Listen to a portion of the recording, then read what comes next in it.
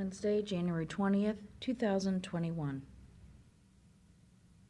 Flag of the United States of America, and to the republic for which it stands, one nation, under God, indivisible, with liberty and justice for all.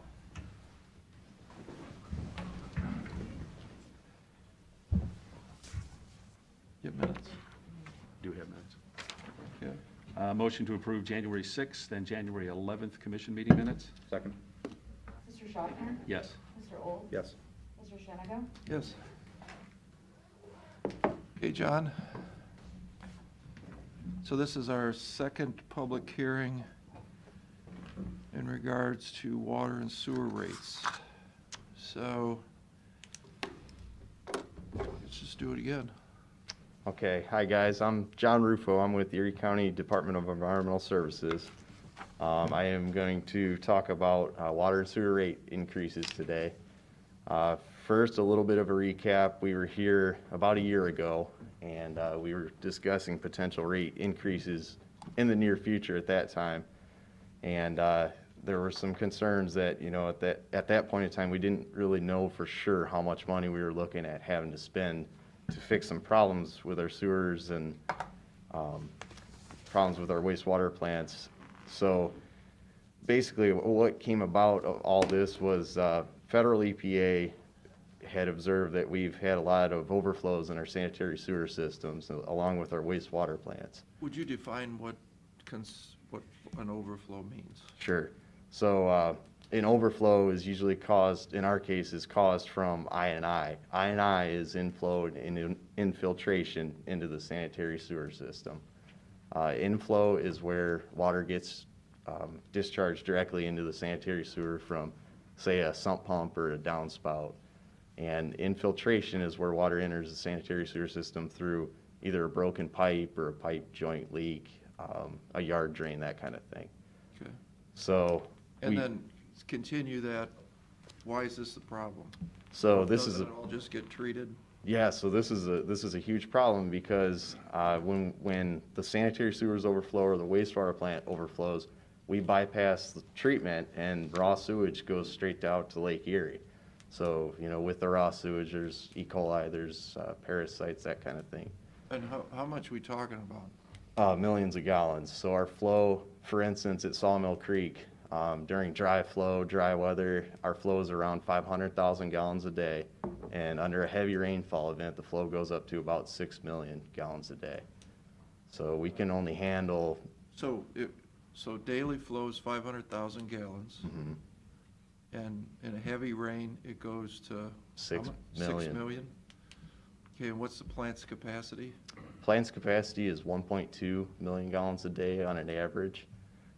Peak flow is somewhere around 2 million at the most, somewhere around that ballpark. So we would bypass, for instance. So you're talking 4 million gallons a day just Yep. out of Sawmill? That's correct. Plus the other bypasses that we have to do in the sanitary sewers. And this doesn't go on one day, this could go on 2, 3, 4 days. Sure. Depending on the duration of the rain. That's Because it correct. goes days afterwards too. That's correct. And then what about the city of Sandusky sewer plant? So the similar situation with the city of Sandusky, they have to bypass sewage as well, bypass treatment as well. So same situation, the raw sewage gets discharged to Lake Erie. Except a much bigger problem. On a bigger scale. Way bigger scale, right? That's What's correct. the capacity of their plant? 20 million? I don't know off the top of my head. And we should point too that we do not, correct, we do not have combined sewers. That's correct. That's correct. So we're literally dealing with that I&I, as you mentioned. Correct. Combined sewers are sanitary sewers that convey sewage and storm sewers that convey like stormwater. CSOs, combined sewers, combine both of those sources of water or fluid, and it all gets treated at that point. Yeah, I think for purposes of this, one thing I didn't understand was, what do you mean a combined sewer? Why, who was the genius that put sewage and stormwater together? But in the olden days, that's what they did. So the way I understand it is when stormwater gets big and it's going down the same pipe, it fills up the pipe, and basically mixes with the sanitary, the bad stuff. And when it goes into the plant, if the plant says, I don't have enough room, you called it bypass. What does bypass mean? Bypass means that they would convey the sewage coming into the plant, and instead of it going through treatment systems, so the tanks, different functions in the plant, they go around all that. They would just pump it straight to the lake. So whatever would enter the plant, typically it would just go around treatment through some sort of pumps or diversion into the lake or rivers. So a year or two ago, we had EPA orders on state and federal. So it's not exactly called an order, it's called It's a federal consent decree. Yeah, it's an administrative consent order technically, and it's from the federal government, not the state, just the, okay. That's correct. federal. And they basically said, either you guys agree to this, or what's the next step? If we just say, no, we're not doing any of this, what happens? Then we would be fined, it's $50,000 per day per violation. So say we do have to bypass the sewers or bypass treatment, they could fine us $50,000 a day. So the problem being is that if we continue to let the storm water go into the existing sanitary pipes, then we have two options: get a fine, snub our nose and say, here's the fine, or B, build bigger plants. And I know the city of Sandusky has had discussions, I don't know where they went, but there's been discussions about a high flow, 20 million. High rate treatment is what High it's rate called. treatment. Could you tell me a little bit? That's 20 million, 30 million, they're talking about spending. What does that do? It's supposed to handle higher flows, so you have the I&I that we experience, they have the same thing going on. The high rate treatment facility is supposed to handle that flow, somehow it treats it to some sort of standard that EPA would be happy with. So, spend 20 or 30 million dollars in the Sandusky case. Can we do the same thing? Could we build a bigger plant in our case also? We could. The problem is we do still have areas in the sanitary sewer that we have to bypass. So the sanitary sewer, it surcharges when the sanitary backs up. So sewage would, if you open a manhole, which is lid on the sewer system, sewage would go right up to the casing or the top where the lid's at. So to prevent people's basements from flooding, from backups, sewer backups, we have to drop a pump in and bypass the sewage from going down to the plant. Does that happen? Yes. A lot? Quite a bit. This is one of the items that EPA is focused on. Federal EPA is focused on with this order. Interesting. Yeah, primarily at 2 locations. That's correct. So in other words, the raw sewage can't get in. So you could build a bigger pipe if you had a bigger plant. Yes. So now you'd have to build bigger pipes and bigger plants. Yes, that's correct. And that's all caused by the stormwater. Normally, what they call normal flow, everything goes where it's supposed to go, gets treated where it's supposed to be treated. It's when rain happens, That's correct. okay? So, and I'm not trying to interrupt the PowerPoint, but I'm trying to make it easier for somebody listening, why we're talking about what we're talking about. So back in the day, we discussed with the first hearing we had a year or so ago, there was a guy here, I remember, that's in the audience that said, well, you're going to raise the rates, what are you going to do with all the money? I said, well, we're going to fix it. Well, what are you going to fix? We're not sure. What do you mean you're not sure? Well, we're going to put, I think at that time, we bought flow meters, which is a expensive thing that goes in manhole A and 2 miles away or 5 miles away in manhole B. And we wait for it to rain. And when it rains optimally, then we measure those flows, and those meters tell us couple of things. They tell us, A, how much rainwater comes in, and B, what the abnormal things are, like sump pumps or gutter drains, because you get a huge amount of water, boom, right now. So, and then the thought process was that you fellas, after you did that, in the process, you would go out then and you'd run your cameras down, see if you could see anything obvious, find some, what we call big events. And then what we would do is we would start tightening the net. And once we identified a problem child, then we would move the flow meters in. So, and that process takes a year to do, because you gotta wait for it to rain, and it's gotta be a particular kind of hard rain, long rain. And so I understand that we did that, and we've had a crew out for 1 year now looking at stuff, which you're gonna show us today. And the logic, what you've told us, is that if my understanding, if we can fix the leaks, not all of them, but, 50%, 60%, whatever the case is, if we can do something with these leaks, then everybody in Erie County is going to win, because Erie County, our River Road and our sawmill plants won't have to be increased. We won't have to build bigger pipes to cover the sewage coming out of the manholes. And then our friends at the city of Sandusky, who we're partners with, 50-50, on I think I just looked yesterday, we still owe 11 more million on our debt schedule on the money we gave the city to partner on their plant. So I look at them as our partners. We certainly don't want to spend another $20 million building a bigger plant if the figures show that we can work together. And to me, it's just logical, stop the leaks, and you don't need to waste all this other money doing everything else. So you're going to spend $20 million.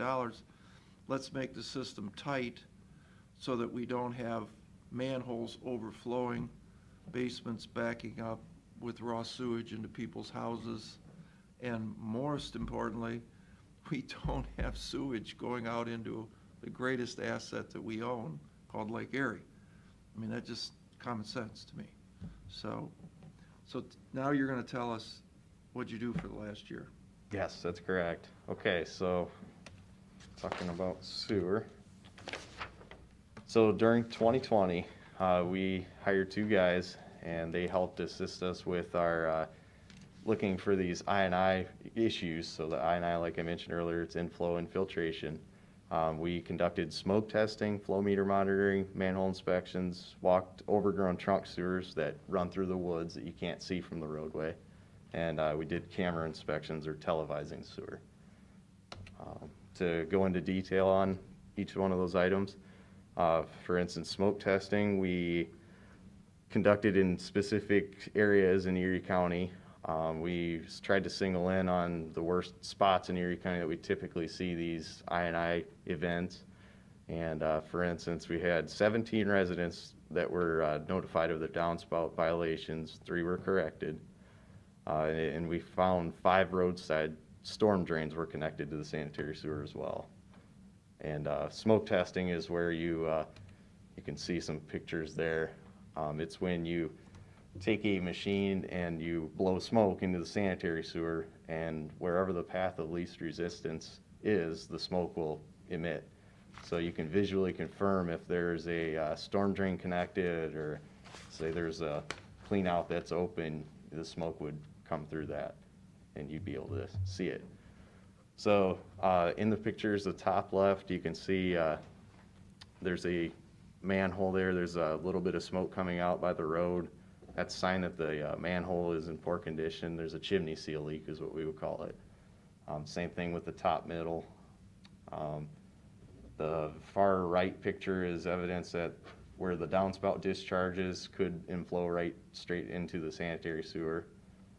Bottom middle, storm drain tied in, and same thing with the bottom left. This is a map of areas that we smoke tested in Erie County. Again, this is where we looked for the worst areas. When we put our flow meters out, we found these are the worst areas that we see the I&I at, so we tried to single in on these zones and see what we could find. So the red polygons show where we smoke tested, and a map of that.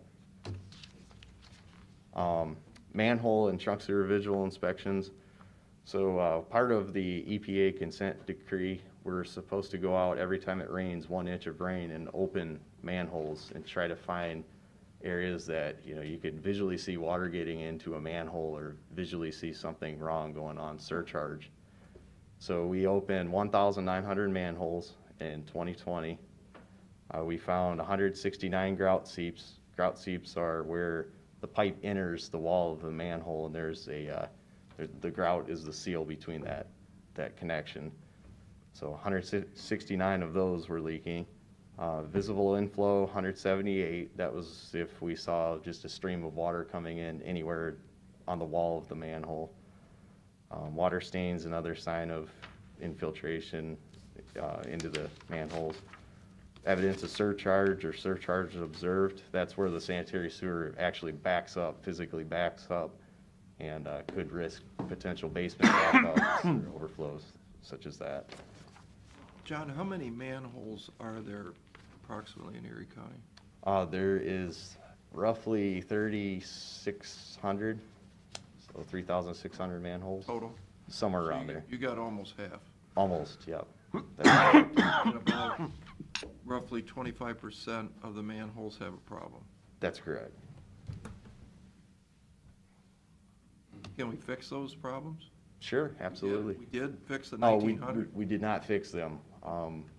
That's a little bit more involved. That's where we're kind of getting to. That's where you gotta dig down and cover, Yes. yeah, okay. Or lining, It- yep. So that's some of the stuff we're looking at.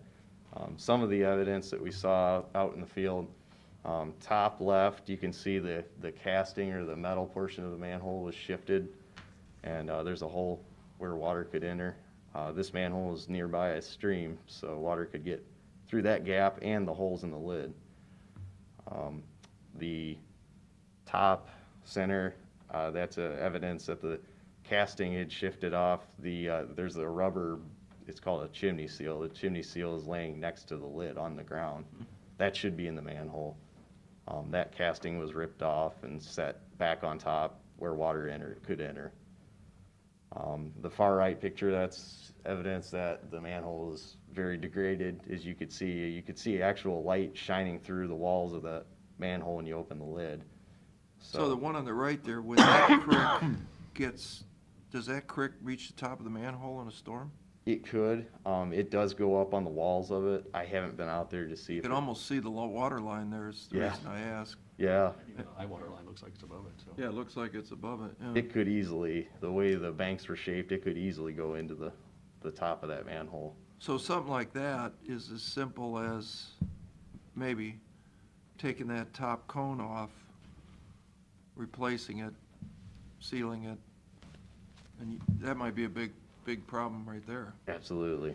And there's a trunk sewer, is that Pipe Creek trunk sewer? That's Plumbrook Creek. Plumber Creek? So one thing I didn't know is most of the mains are called after creeks for what reason? Typically, the trunk sewers, they run in the lowest areas of the topography of the landscape. So they would run Creek. creeks, rivers, streams, that kind of that kind of thing. So that's typically where you would see a serious problem. So if a manhole lid was open, the creek could back up, or the creek could rise and pour right into the manhole, overwhelming the sewer. And the one I always wondered is down by Cove Park, that's Pier Track Interceptor. That's a big pipe. And it coincidentally is right next to Lake Erie. And that's not part of our system, but, It's not part of our system, but it just, sidebar, yeah, I thought, I can hear the water running in there even when it's not raining. So Yeah. you'd think you'd fix it, but whatever. So bottom middle, that's a evidence or a picture of a manhole with the riser is degraded. You can see the actual bricks of the manhole. The grout is deteriorated, so water could enter that as well. Bottom left, that manhole lid has holes in it, and it is nearby the stream right there. When that stream backs up, it does go over top of the manhole lid, so water could enter through the holes in the lid of the manhole. For televised inspections, so we actually have this little robot camera, and the robot camera crawls through the sewer, and we're able to televise and see if there's any leaks in the pipe in the main line. So we did a lot of that during 2020. We found roughly 29.6% of the sewer needs to be rehabbed. Why is that? I mean, what you guys were telling us last time, which kind of surprised me, is we've got, I don't know how many miles we got in the whole place, We've got roughly 150 miles of pipe. and how many of that is clay? I think it was somewhere around a quarter. I was gonna say 20-30%. Yeah, I'd say easily 30, probably around there, with concrete and vitrified clay pipe. Because the clay, in my experience, and I guess I'm old enough to know about clay pipes back in the day, 40 years ago, but they never seem to hold up. They crack, they chip, and when they break, they just break, hold it down to nothing, unlike plastic pipe really doesn't do that. So I was somewhat surprised that we had that much clay. So that's got to be, what, 60, 70 years old? Somewhere around there. Yeah, we, one of our last contracts we put in 1980, we were using some clay pipe In 1980. in 1980. And a lot of the I&I See, issues. 1980 was only a few years ago. I remember the Perkins Pirates. I was out of school by then, but So a lot of the I&I issues are a result of the clay pipe failures, and same with the concrete pipes in that time frame as well. So we found roughly 270,000 feet should be repaired. Now, it does boil down to around $30 million, but we realize that would include fixing everything that we're finding. We think, or we feel that if we put, say, $5 million into that, we could take those peaks off the I&I that we're having and substantially reduce the issues that we have. We would comply with the EPA then. so let me ask you a question. Can you line a clay pipe? You can, yep. And is it structural when it's done? It's better. It's a lot better than it was. Huh. We are finding, So it gets hard, the liner? yes, it does. So you blow the liner in, it's a lot of, Why don't we explain how that process works? sure. Just because we're doing this. So one method that we've used quite a bit, we blow in a bag. It's like a bag, and it unfolds into the sewer pipe. And once it's in, you can either But it's a 300, 400-foot long bag. real long, yeah, very, very long. The pipe has to be dry. That was one of the other things. It has to be pretty dry. You can't have running water. Which means you have to close it off That's for a correct. period of time from one manhole to another. That's correct. Okay. You have to bypass flows, you would call it. Bypass flow, and Pump it when you bypass flow? yes. That's what you do? Yes, that's what you do. Okay. Typically, you pump it. And like I mentioned earlier, on top of that, you can't have inflow or infiltration coming in through the cracks to get a proper cure. Which means it has to be done this summer. So yeah, it has to be done this summer. A lot of times we have to go in and grout the leaks before we can actually line the pipe to, Stop get the water, right? get the water to stop. So the bag gets blown in, and we heat treat the bag, either by steam or hot water, and it actually solidifies very, very hard. And a So lot it of them- blows up. Yep, blows up, fills up the area of the sewer. So my question is, always will be, is when you have the laterals coming from the people's houses, for instance, let's take Bogart Road, for example, house is 50, 60 years old, probably could have a clay pipe on the 6-inch coming out. How do we fix that? Because that could be broke, leaking, it's not on our property, and that connection where the T comes in I know there's a way I've seen that they could go in, or no, I think you have to do it from the clean out of the house back, right? Or can you do it from the sewer back? You could do it from the sewer back somewhat. When we've done some of these projects, we've gone in and grouted, they call it grouting. They grout up the lateral 10 feet, 15 feet. That's about as far as they could go. Yeah, does that work? It helps. We haven't been able to blow the bag up the lateral. That's what I was gonna ask, can you put the bag up there? We could, but we haven't done it yet just because of the issues with, it's off the county right away. That's why I asked, can the bag take a left and go up the pipe from the main? Probably it could if it was a big main, but if it's an 8-inch main, probably not. Probably not. At So in that case, then we'd have to have the permission of the homeowner to come down his clean out if he has one. If he doesn't have one, we'd have to dig in his yard, put one in.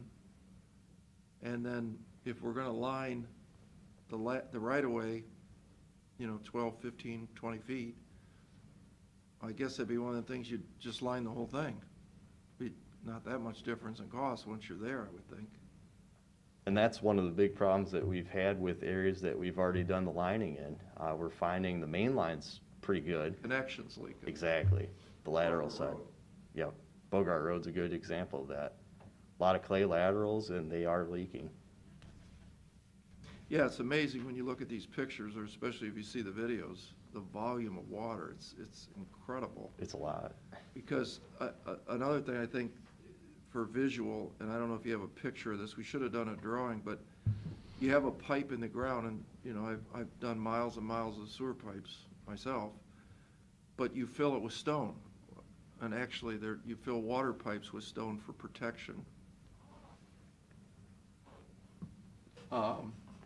But the sewer pipes have number 8 stone around them too, so if you take 160 miles of stone, number 8, stone acts like a French drain. It's 20, 25 feet in the ground, so it becomes a collection point for all the groundwater in Erie County. So you're talking hundreds of millions and millions of gallons of water finds its way to this number 8 stone, 167 miles long, and eventually it goes somewhere. I don't know where it goes, but it collects around the pipe. So the pipe, if it's broken, now has a point where for days, maybe weeks, the groundwater is finding its way to that number 8 stone, and it just keeps leaking. And it's got to go somewhere, so these hundreds of millions of gallons of water ultimately is draining into the sewer system. Right? That's Did I correct. describe it correctly? That is exactly right. I'm trying to dumb this down. I mean, you know Sure. it, but I'm trying to explain it for, Like, for instance, Bogart Road, that sewer, it lays approximately 6 feet deep in the bedrock over in that area. And, yeah, it seems like most of the year, the water, the infiltration is substantial. We run the camera through there in summertime when the water table's down and there's still water getting into that sewer. because it's 15 foot in the ground. Exactly, and there are streams that they put the pipe under. It's got the gravel right down to the pipe, and the water just finds its way right down to the sewer. So if there's any holes or leaks at all, it would easily enter the sewer system. That's the problem in sewers, is they have to be deep in order for it to work. That's correct. So some examples that we were finding with the camera. Top left shows that's actually a grout leak. That's the point where the lateral that you're looking, okay, so you're looking down a main line, and on the top of the pipe, there's a lateral that enters the main line. Where the lateral enters the main line, there's a grout seal that they put in to, keep the groundwater out from entering the sanitary sewer. So this is a grout failure, and water is just dumping right into the sewer. That one's actually from Bogart Road, so good example of that. The top right shows a pipe structural failure. That is bedding, or pipe bedding on the side, like I said, the right side of that picture. So if you could see the bedding, the water easily gets right through that as well. Bottom left, that's a picture of roots that entered the sanitary sewer. We can correct this. It's called a root cutter. We'll go through and cut the roots out of the sanitary sewer. The problem is when the roots develop like that, it takes up capacity in the sewer. So if the pipe cannot handle as much flow as it typically should or could, so the sanitary sewer backs up or it overflows. So what's the next picture? What is that one? The next picture, bottom right, would be a crack. It's hard to see it. There's actually a hairline crack on the top of the pipe. Those are mineral deposits from groundwater entering the sewer. That's what that is? Yes. So it shows that there's some future structural issues that could become really bad, just like the one above it with the pipe bedding exposed. It's on its way there. So John, I have a friend that has an issue with a root on a lateral, and the inside of his pipe looks like the one on the right. It looks like it's coated. Okay. On these laterals in people's houses, do the pipes actually get smaller diameter? The laterals are, typically they're 6 Because of the inches. Stuff, I don't want to call it what, the bad stuff it builds up? Oh, yes, it could. Typically, you might see if somebody's dumping grease in their sewer, it would build up. It could be 1/2 inch thick. It could totally close off the sanitary sewer or the lateral. Yeah. So Is it cleanable? Can they jet it? Can they cut it? It is. They could typically jet. If we see something like grease, we'll go out and run a jet truck. It's just like a big pressure washer, and we run it down the line. Steam? Steam or just high pressure. It usually cuts right through. But mineral deposits, it's a little bit different. That's a little bit harder to remove, but again, it usually is an indication that there's a structural issue with the pipe in the future. It could be something like the pipe bedding's going to be exposed, like the picture above it. Up above, yeah. So that's actually the bedding around the pipe is showing. Why doesn't that just fall in and close the sewer off? It slowly does, so it's hard. You can't see it here, but down the pipe further away, usually the stone will start to build up somewhere where there's a lower velocity. So the stone is falling in. We get the heavy rainfall event, velocity of the sewer goes up, and it cleans the sewer out. So it takes the pipe bedding and washes it downstream. So eventually, there could be a sinkhole that forms on the roadway or another issue like that in somebody's yard. So those are pictures of evidence of some things that we found out there. There's a lot more than this. I didn't want to put too much. Well, that's what I was going to say. We're talking, there's thousands of these cases. This isn't correct. 4 cases. It's thousands and thousands and thousands of cases. That's correct. Okay. And it's not just one big hole or one big source of water. It's a bunch of small sources like the top left that might look, it looks kind of big, but it might be 20 of those in a section of pipe or in a small area. Those leaks all add up to a big problem. Well, I think to repeat what you said earlier, our little baby Sawmill Creek plant goes from what to what? Goes from 500,000 to 6 million gallons of flow per day. And then what about our big plant, the River Road plant? You know that one? That one, usually it's around 1.5 million gallons a day average, 1 to 1.5, and it usually peaks around 5 $5 million. or so. It's a little bit newer of a system. It's a tighter system. So we got more leaks towards that. Of course, that's the Plum Brook, right? Yes, Sawmill, Plumbrook, yeah, Sawmill area. Yeah, Plumbrook's, it is really substantially, it's a bad one. That's Bogart Road, that kind of thing over in that area. So some upcoming challenges with things that we're finding with this.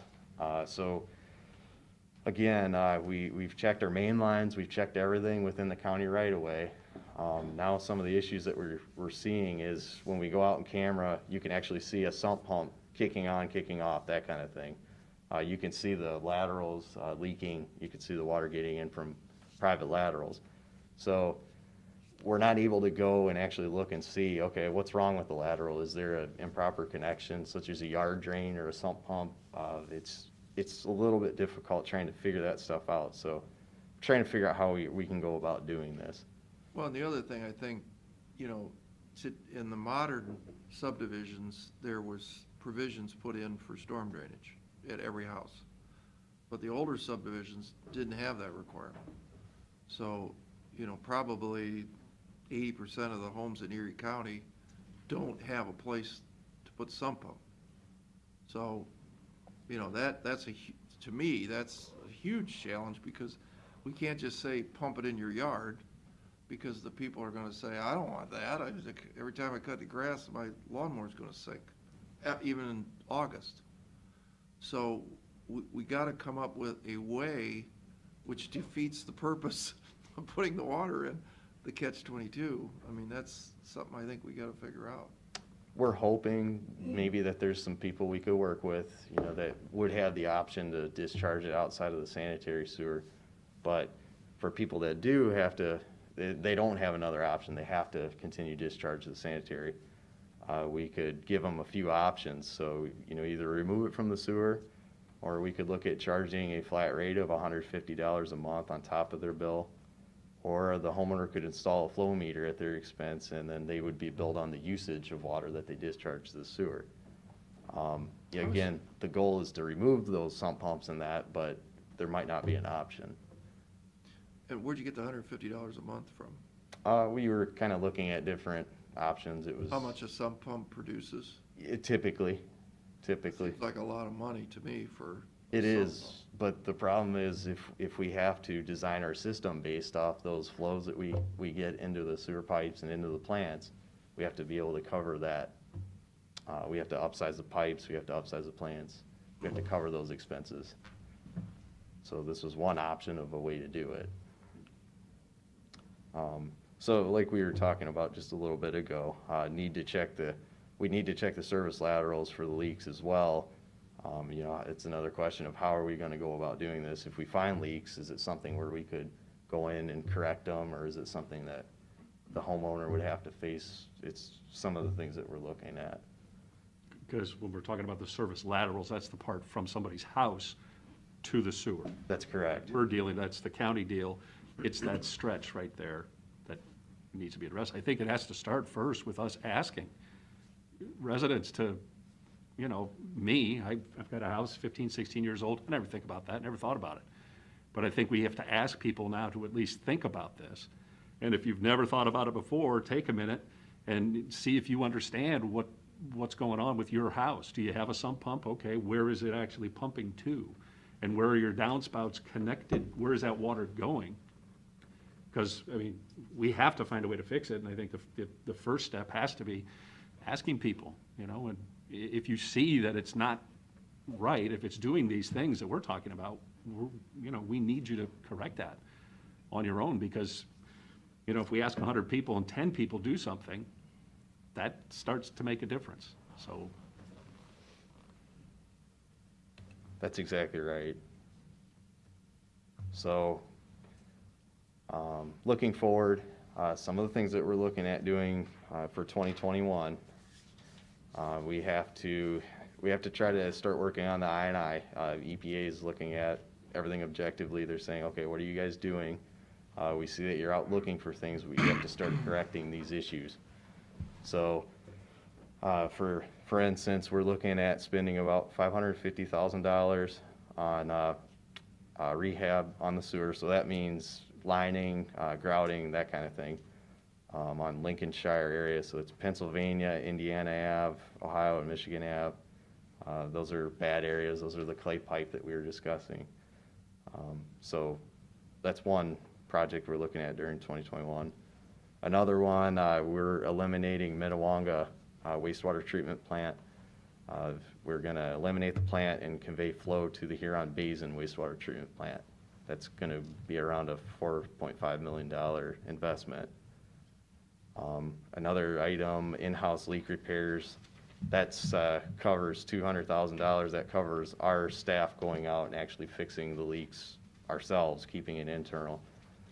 going out, fixing some of the leaks that we can handle ourselves. So like the castings that were shifted, or, you know, deteriorated manholes at the surface, some of the simpler things that we can get more bang with our buck. Another item, engineering Sawmill Creek flow direction. We're looking at having to eliminate Sawmill Creek. EPA's, again, looking at those bypasses that we do at that treatment plant. They said, you know, you have to expand the plant to hold the capacity or get to the bottom of the I&I, and that's another item that we're looking at, $725,000 for engineering for that. How much? $725,000. I think we can do better than that. So that leads us to the sewer rate increase options.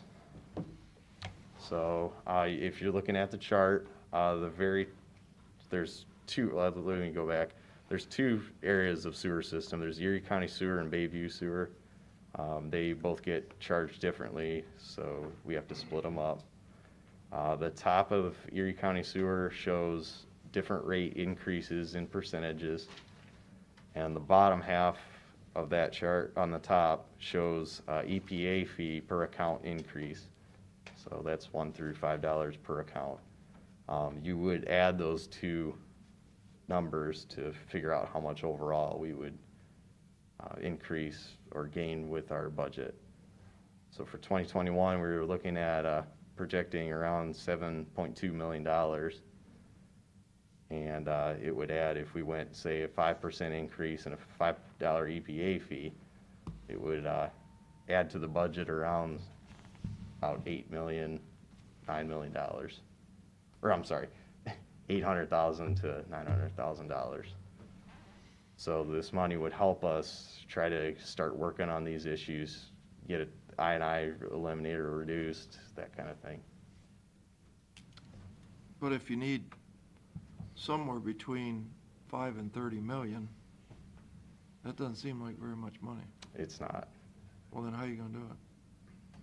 It's going to be hard. But we're looking at other ways. We'll get into the water side of it. We're looking at other ways to kind of creatively do this, to try to get, like I said, more bang for the buck. I know it's kind of a dirty word to go into debt, but I mean, that's where you almost have to leverage that money into debt. I know, but, Well, we sure don't like doing that. right, we've worked very hard to go from 120 million to 60 million. Correct. I don't wanna go back to 120 million. But I will say, we're looking at, when we start doing these projects, we're looking at, you know, investing smaller portions a year, like say over the next 10 years, we'll try to budget the 5 million, or the next 5 years. Oh, so we can do this over years? We'll try our best to. We'll see if, we have to have some discussions with EPA to make sure they would agree with that.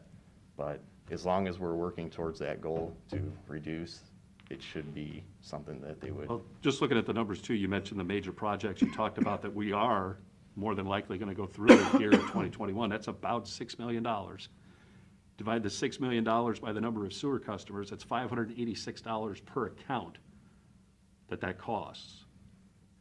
If you divide that by 60 months, if you wanted to say you paid over time, that's $9, $10 per month increase to pay just for Sewer. those projects, just to kind of let people understand the scope of what we're talking about. If you paid that but that's $586 for every sewer account we have.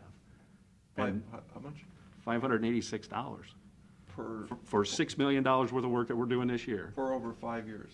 No, well, total, 586 times 10,255, that includes Bayview, but about 10,000 accounts.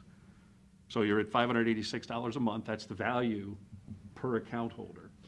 But the average customer, which is, I'm gonna guess, in fact, I know this number.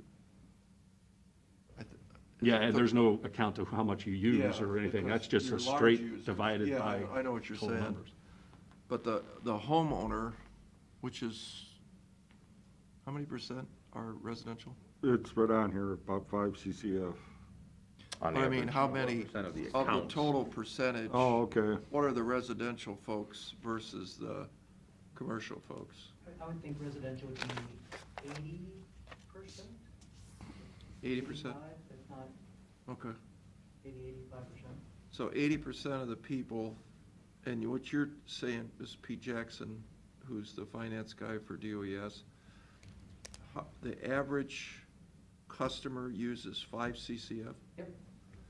And for purposes of talking, a CCF is 748 gallons of water. So currently, you treat 748 gallons of water, or of sewage, rather. For how much is it per CCF? It's $5.79. So 748 gallons of sewage is treated for $5.49. 79, yeah, 79, in the Erie County District. okay. That seems reasonable. And so if there was a 1% increase in the rate, that would affect the average 5 CCF customer 34 cents. A month. If we were to do a 5% increase, it would be $1.68 per month. Okay. And then talk a little bit, when you say EPA fee, I know that is, that's happening everywhere. I know up through Cleveland, where we work, every city now has an EPA fee. I don't know, what is that? Is that something they're charging us? So that is a result of the consent decree and regulations in general with state EPA and federal EPA. That is a result of those regulations and helping us try to fund some of these projects and some of these compliance issues that we're trying to correct. And It's the cost of compliance. exactly, it's a cost of And compliance. it's the way Big Brother is trying to say I was gonna use they're the helping word us, Big but Brother, they're really yeah. not. They're just giving us another vehicle to help ourselves, Exactly. so to speak. So they say you're out of luck, either fix it, we're gonna fine you $50,000 a day, come up with a plan to fix it for $50,000 a day. If you snub your nose at us, then we're gonna come down hard on you. It always amazes me that the city of Cleveland or Los Angeles or New York is exempt from all this. And only the little guys like us are getting the full punishment. But Cleveland can keep doing it forever because they have the big population that lobbies. Okay? All right, then, so now you're gonna talk about water. So, water department. So with water, this is a little bit more involved with the infrastructure versus the EPA compliance and all those items. So for instance, we'll start with the top. Water towers, we have to go in and sandblast and paint them to keep them from rusting out. They do develop holes if you just leave them. They'll actually develop holes and water will spray from You them. have at River Road. Yes, exactly. Or Berlin Heights, we had a hole develop. Probably a hole in a water tower is probably not a good thing. It's not. Less free shower for someone. So for Cold shower. Cold shower. for River Road Tower, we're looking at having to spend $600,000. Berlin Heights Tower, $300,000. Kelly Road Tower, $500,000. And then again, that's to sandblast and paint the tower. Another item, so this does involve some other regulation for the better. EPA is saying that, we have to go out and try to, for one, find the lead service lines and then replace them when available or as fast as we can. So that, to me, was, I never knew this until a couple years ago. And I won't say the name of the street, but it was a house that I knew somebody that lived there. And you guys came up and dug up this service line. So off of the main line to the meter, to the pit that's in somebody's yard, back in the day, back in the 70s, which, merely yesterday, was the county installed lead pipes And I said, well, why in the world would they put in a lead pipe versus a copper pipe? And the answer was, well, the lead was more flexible, it was easier to work with, you know, nobody knew it was bad back in those days. And so we have a bunch, like thousands, of these whips that the EPA has come out and said, you don't want that in there. Now, we're gonna go to somebody's house for free, and we will replace the piece of line that goes from the main line to the meter, dig up the yard, go down, replace it with a piece of copper or plastic, whatever the case, and fix that for free, and we have to do it. Not an option. But I think morally, we need to do it, because I don't think anybody wants to have their water supplied by lead pipe. Back in the day, when, before 1954, we were part of the city, we broke apart from the 54. A lot of the areas we're talking about, we inherited from the city of Sandusky. A lot of these lead servers were put in the 54 up to the early 60s. Okay. And after the early 60s, it was galvanized, and then in the 70s, copper came into play. Oh, okay. A lot of this stuff we inherited, these are the old city lines back 30s, 40s, 50s, early 60s. Now, that was a long time ago. A long before our time. So, if you ever dig up these lead services, there's like a rattlesnake coil outside the pit. They put that for extra there, and there's always a big coil there where that water sits, and that's where you can get the high lead concentrations. Put in that coil and sit there going into the home. So you're guessing $500,000, you could go fix them all. We're thinking somewhere around there. Is that with a contractor doing it? That's with us doing it. That's with us going out, using our guys to do it. But since you only got a few guys, what would it cost to have a contractor do it? It would be substantially higher. Well, to me, I think we ought to do it right away, my opinion. Not 10 years, but, okay. So, yeah, lead servers. The next item, water main replacement. This is involving, we have some lines in Erie County that we constantly have breaks on. A main break is where the line would either, split or separate, or a bell would fail and water would get out of the main line. So, like State Route 101 and Home Gardener, we're looking at $150,000 there. The line is, We're gonna do that. okay, But, well, no, I mean, we talked about this yesterday, but right. in that case, these numbers you're giving us are with you guys doing it or contractor doing it? This is with, this would be with us doing it. Again, this is with us using our guys to try to get out there and do it. See, and so what you're basically telling me, these numbers are materials only. Correct. I was gonna say you have to double or triple Yeah. before you, if you think about Yeah. somebody else doing it. Because we have two options, either hire more guys, buy more backhoes and blah, blah, blah, or go out to the private sector and bid it, anything over $50,000. The thing I don't like about that idea is Pete over there, the big Pete, is gonna say, we gotta have a drawing done, we gotta pay an engineer hundreds of thousands of dollars to design it, and then we gotta go out to bid, and then we gotta, that takes that's a year right there in fiddling around. And it's gonna take a while and be way more expensive versus you guys going and just doing it. Did I say that right? Some of Anything this, to add? yeah, some of this you could, but some you're still gonna have to have stamped drawings, and, 'cause you gotta submit to the EPA for a permit to install, and that's what they're gonna demand. Even if we're not, Yes, even if we're not moving it, we're not resizing it, we're just replacing it. If you're replacing, you're fine. If you're upsizing, you have to get that. Right, that's what I understand. If it's a repair or replacement, you don't. Like in 101, we talked about where, that particular line is under the road, right? Did I Yes. understand that Yes. right? yeah. And when the line breaks, which it's old and junk, when it breaks, we have to go on the state right away, fix it to the state specs. And what you told me the last time you did this, which this happens all the time, just the repaving was $50,000. That's correct. Just to fix the hole, $50,000.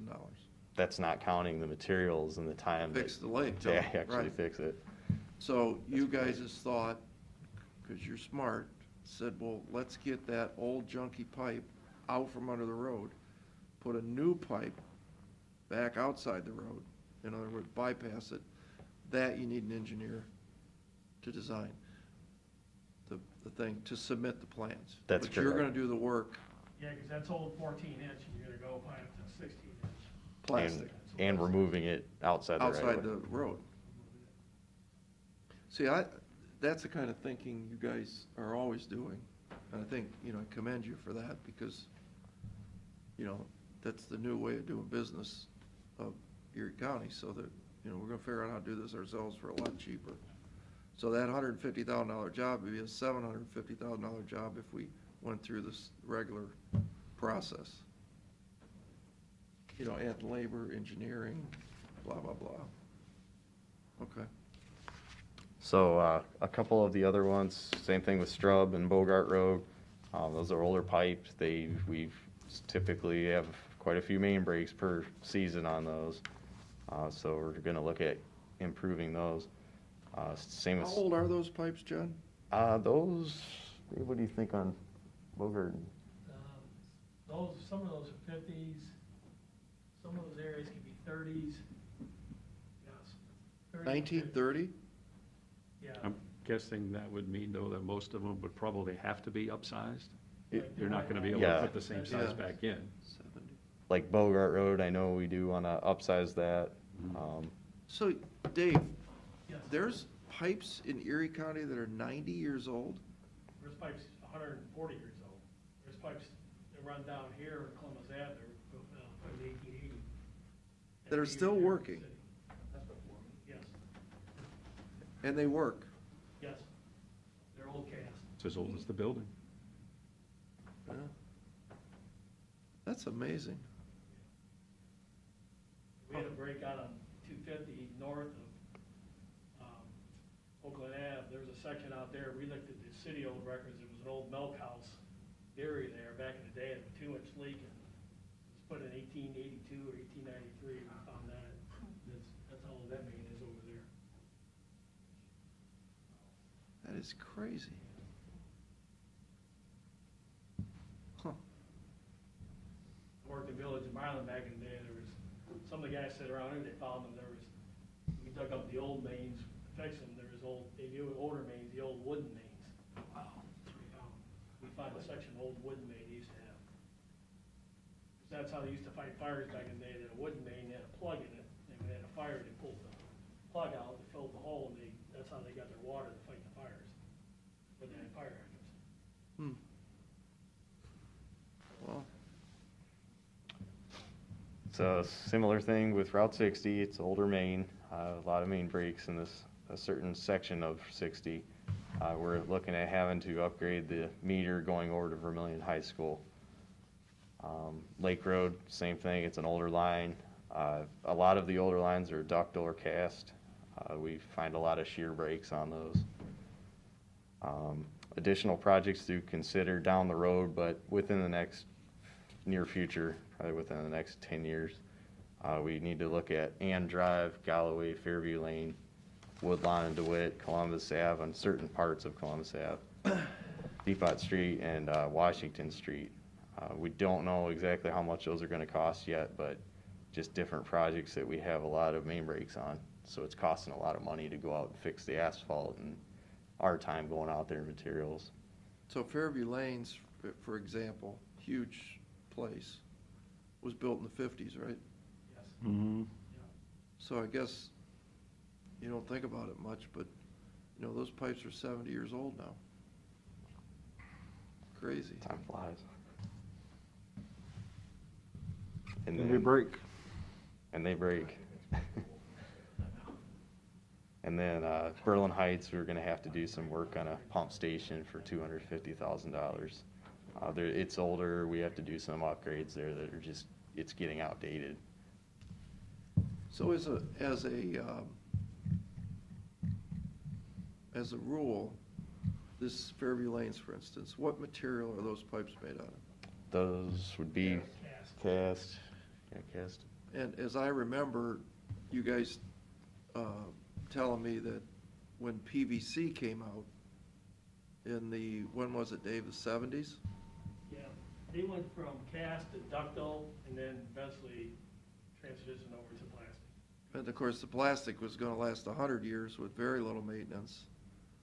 And what I asked you years ago, I said, I went out on Strub Road, I think, we were by Metal on School there, that guy that breaks all the time right at that bend, and he was complaining, and I went out and looked at it, and I said, how in the world does a hole get in the top of this pipe? And you said the problem, I don't know if that was ductile or cast, I think it was cast, the acidity of the soil, depending on where you're at, mixes with this and causes it to degrade? John's a genius here. He explained it's like electrons are moving out of the metal, they're going out of the soil, they're coming out of the metal. We're losing the metal strength as it goes into the soil because of the different charges, right? That's correct. Charges of the soil compared to the charges of the pipe. That's what happens. So typically now when we put in any kind of a metal fitting in a water line or sewer line, we have to put in a sacrificial anode. And basically that draws that electronic charge from the fluid moving through the pipe, draws that charge out of the pipe, and it helps reduce that oxidation that happens. It's the same thing as a boat or a ship. It's not so much here because we're in the Great Lakes with fresh water. But you go anywhere else and you see those anodes on the bottoms of boats everywhere. And even some of the towboats, we have metal boats, we still have them on there because it pits and just starts eating away. And a couple of years ago, we went down and to just one of the towboats, we went on the dock and we looked and we're like, where'd that water come from? There was like 6 inches of water, the boat was sinking. And we couldn't figure out where the water was coming from. Here was pinholes that were just starting to pop up, and we had to repair brakes, so you can, believe it or not, you can put your finger yeah. through the pipe. You showed me that. You can literally take your finger and just push a hole through it. It's just down to nothing. And then a couple feet from that spot, it's rock solid. You know, it's 1/4 inch steel and it's hard as can be. Yeah, looks like brand new. Yeah. Well, we've had that connection or problem with the taps out on B, where you've got a dissimilar metal, right? You've got a cast saddle with stainless steel bolts, and something's happening chemically, right, on that? It, And literally, you can take the saddle and just push your finger through it. They're deteriorated to nothing. Pop off and water can spray. Oh, interesting. Question? I just have a question. So if it's eating through a metal pipe, these ions, would it not eat through a plastic pipe too? it will not oxidize plastic. Like metal, it oxidizes, it rusts, corrodes. So plastic doesn't have that property, just being plastic, versus like a metal that could oxidize. It's more stable, if you will. So how long would your plastic pipe last? 100 years? In theory. Yeah, it's supposed to last 100 years. In theory. If it's installed right. Correct. And what's the danger of it cracking? Plastic can crack. Well, we have a lot of that. If it's installed improperly, you will get cracks with rocks and everything else laying on top of it, it will crack. If it's done right, it will last forever, in our time. Or poor pipe quality, material quality, it could fail. So to dumb it down, you dig a trench out of dirt, and if you put the plastic pipe and you just lay it on the rough surface or this kind of surface, irregular, yeah, pressures of the earth and movement of the water can break the pipe, no question. We see that in District B. But the proper way to do it is to bed it so that there's something cushioning it and it's perfectly straight, perfectly level. So as Mother Earth moves, it's got number 8 stones around it, like the sewer pipes. And that keeps it protected.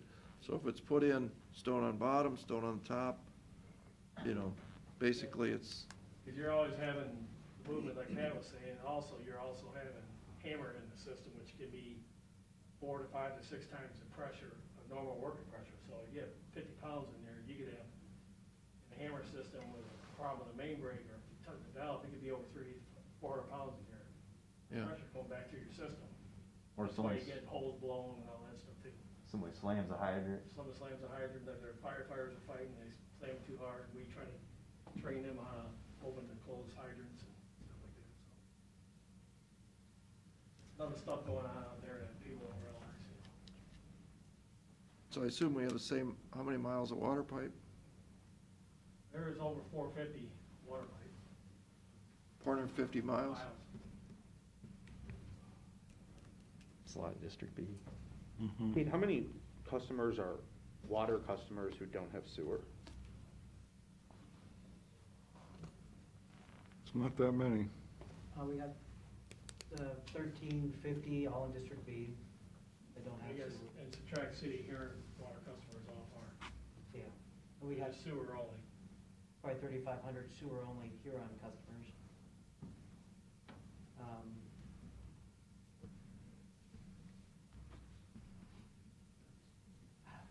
And maybe in total 25, I hate to guess. Yeah. Maybe 2,000. Yeah, that's pretty close. But that's just a guess. That'd be a couple thousand people with septic tanks, Yeah. roughly.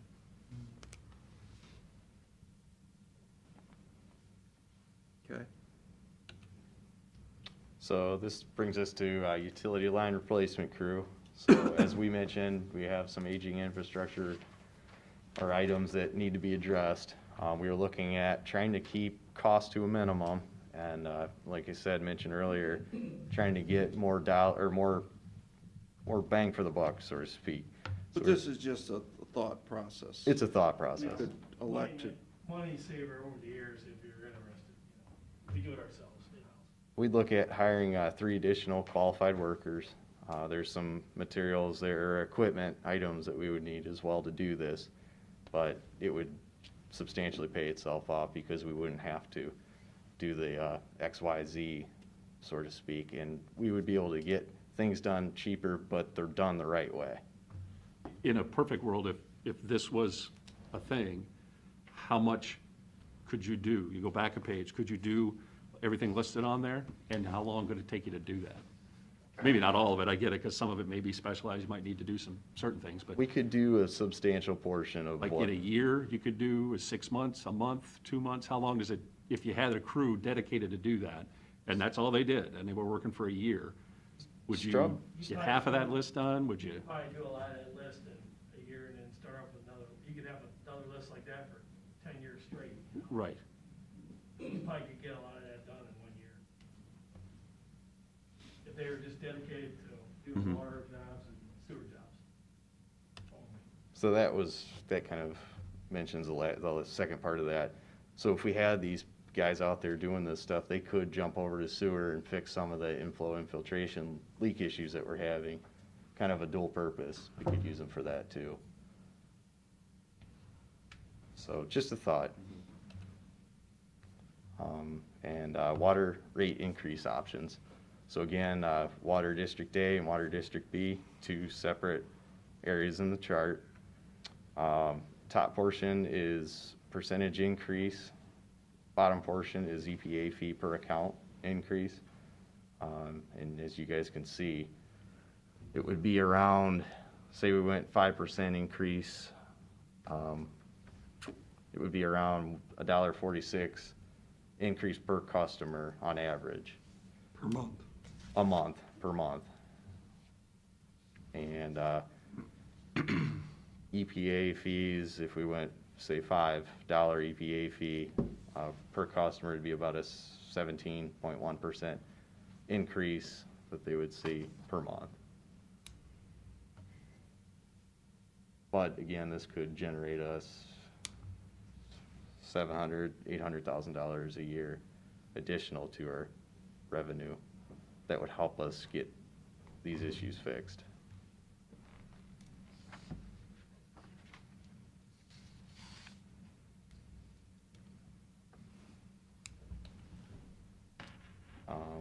I'm going to to turn this over to Pete Jackson, our fiscal officer, to explain what this chart is and graph.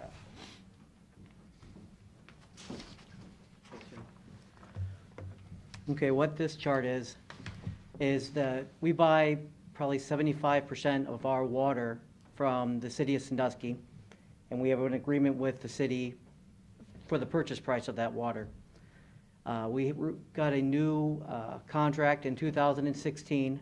In 2015, we had paid $1.18 per 100 cubic feet. Then that new rate started off in 2016 for $1.35, and then it's gone up every year, and we're anticipating it being $1.56 this year. And so through those years, we've had those increases. We have not passed on those cost increases to our customers. Towards the bottom of the chart, you can see we purchase about 2 million, 2.2, 2.3 million CCFs a year from the city. And so the numbers right below that is how much additional money we could have collected if we would have passed on those increases to our customers. And so for 2021, we just kind of used how much we purchased in 2020, what it would cost us just this year. We're missing out on about $600,000 on revenue. And through the last 6 years, we're missing out on about $2.4 million in revenue that we haven't passed those costs on to customers. How much? About $2.4 million. And that's over the 5-year period, Yeah. added together. All right, wait a minute. That's, actually, this is, you changed this from last week, so. Correct, yeah. So, let me just get that in my brain. So in 2016, you're telling, we paid $240,000 more for the bulk water than we did in 15.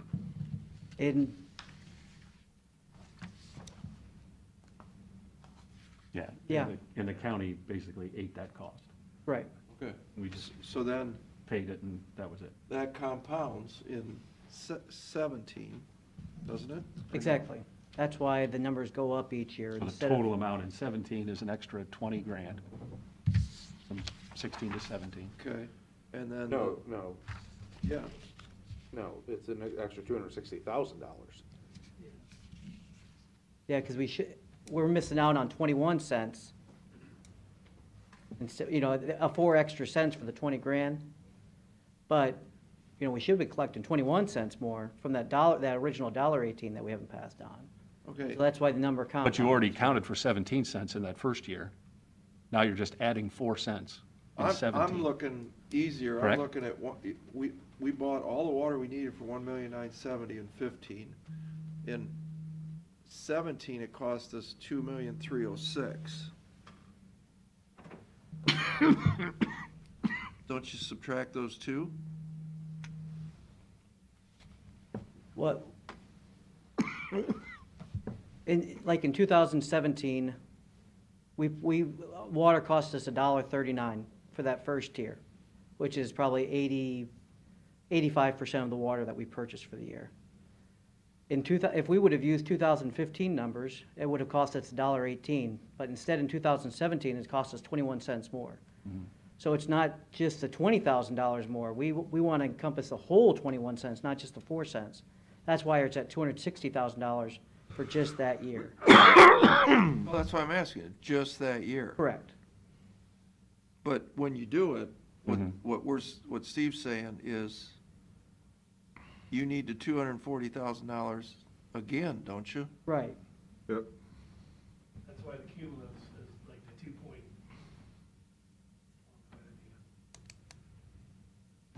But that's built into the number. It starts at 240. Yes. In 17, you start at 240, and you add the 20 to get to 260 for the whole year. That's what I'm saying. Because if you add up all those big numbers on the bottom, you get 2.4 million. That's all. 20,000, yeah. Yeah. I think you're That's right. the yearly I understand, yeah. increase. I And then you agree. add the 16, 17, and 18 was another 4 cents.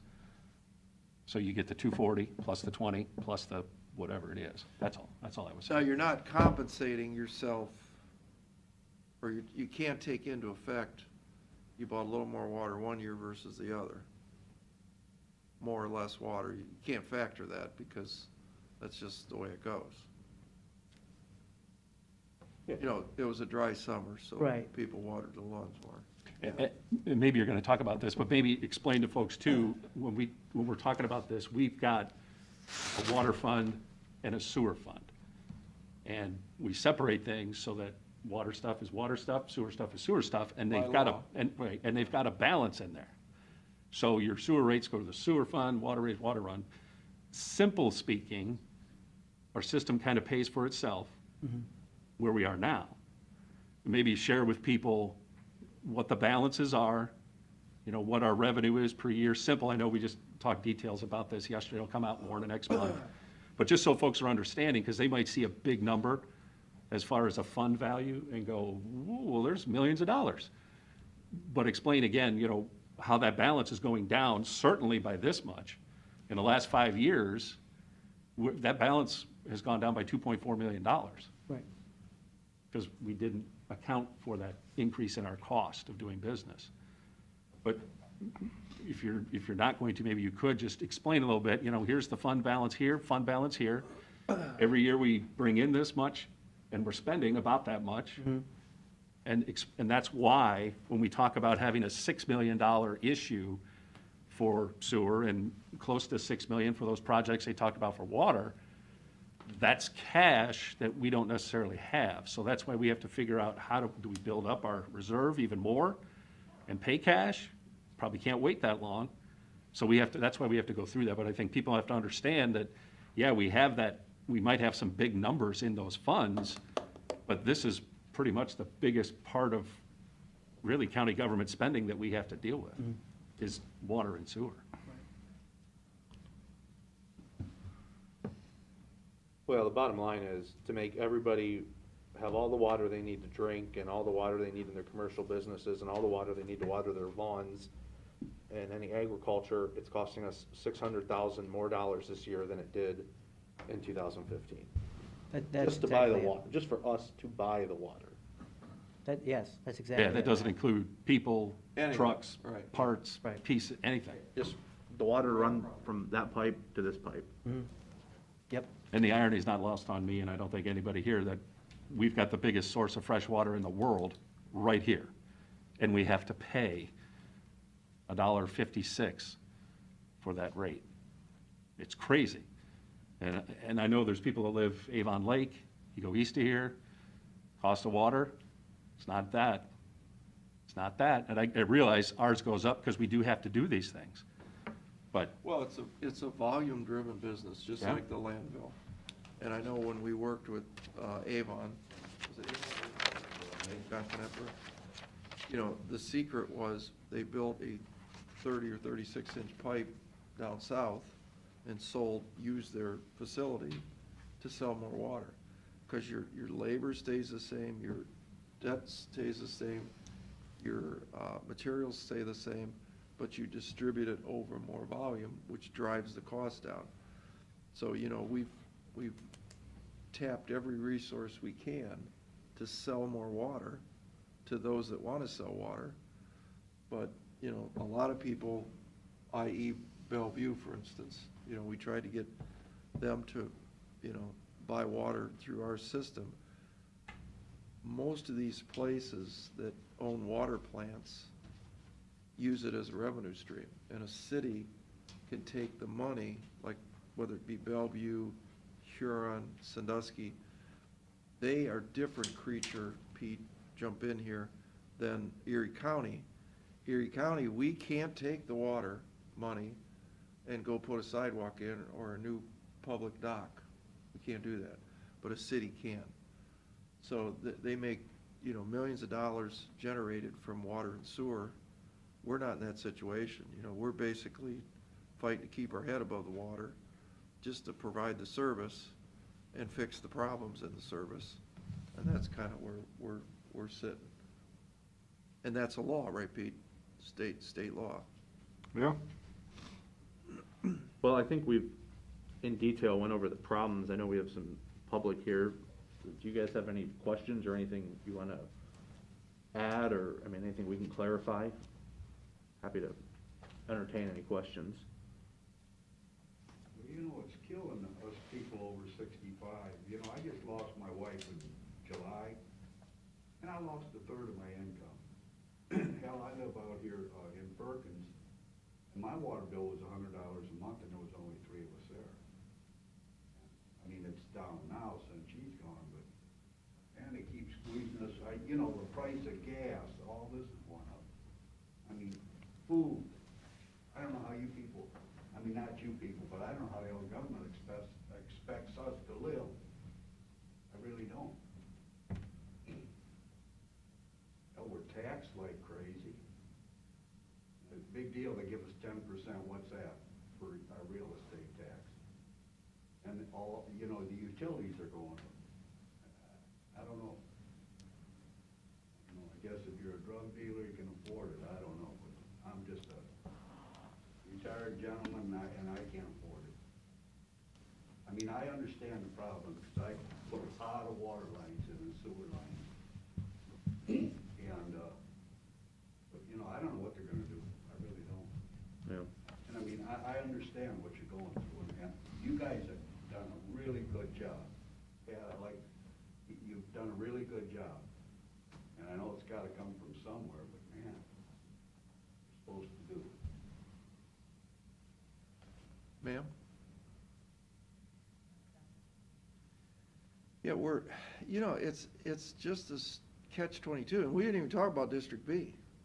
We got another problem sitting out there that could be, who knows, you know, to repair that. But, you know, the thing, we are 100% against, we have busted our butts to figure out how to, you know, do things cheaper, do them more efficiently. You know, our DOES guys, you know, I've been doing this 41 years now. I'd put them up against any private crew anywhere. I mean, you know, guys that work for me in the private sector, I would put government workers, which, you know, typically they get a bad rap, but our guys are just a bunch of younger, hardworking, they care, you know, they don't want to do things more expensive. You never see them standing around. I'm talking about DOES. They're just, I can't say enough good about them. And, you know, my first reaction when somebody says they want to buy a backhoe and put the pipes in themselves, I'm going to say, hell no. You know, because I want the jobs to go out to the, you know, our folks. But I look at it the other way, because of the shortage of labor in the United States, not just Erie County, you know, there's everybody's busy, you know, construction-wise. I mean, everybody's jammed up. And I think with the new administration coming in, they're going to be even more jammed up. I got a lot of friends in the underground work, road work, underground work. The bids that are coming in this year are never been seen before in the history of their companies. So what's that do? That's going to make the prices go way up because of supply and demand. I mean, we can't find enough guys to drive the backhoe. That's the problem. There's just not enough skilled workers. You know, I go out on a job site and everybody's gray hair. And there's no kids like this young man that are coming up to replace us, you know, as we age out. So I see it's a huge problem. So if you fellas think you can do this, and, you know, under the leadership of Mr. Moyer there, who's, you know, as old as I am, and we're gonna be here, what, 4 more years? We said, that's what you told me. You know, I think we can do some of this work, and these costs they're giving us are materials only. So it doesn't include overhead, doesn't include profit, doesn't include, you know, what I would get if I was bidding it, and the labor. So, I mean, these costs, you know, triple probably, you know, when you want to do it. I don't think anybody here has the appetite to raise rates anytime, ever. You know, man, I scratch my head, how do we do this without doing that? And I just don't have, I mean, I just don't know how to do it. to be honest with you, we don't have the cash. I'd love to be able to tell the EPA we're not gonna do anything. It's your problem. I think there's a solution possibly in the city of Sandusky. If they're budgeting somehow in their citizens to spend $20 million on a new sewer plant, gotta be a way we could work together. Because I think we can help our friends there if we reduce the inflows. Maybe there's a way we don't have to build that new sewer plant. To me, that makes the most sense. You know, it seems to me, you know, everything works fine with the volume on a normal day. It only goes awry when the rain comes or the lake level comes up. You know, they're fighting that down at the city right now because the lake's here and their pipes are here. So all the lake's coming into their leaky pipes now. So we got to figure this out, and I know we want to do this together. We're not trying to squander money. We don't want to go more in debt. You know, I've always said this county should have zero debt, my opinion. This is a very well-to-do county. You know, we're so blessed to have the tourism that we have, because that pays our sales tax, which is about 50% of our general fund budget. So, problem is, we accumulated $120 million of debt at 6 and 7% interest, and we were paying for that for all these years.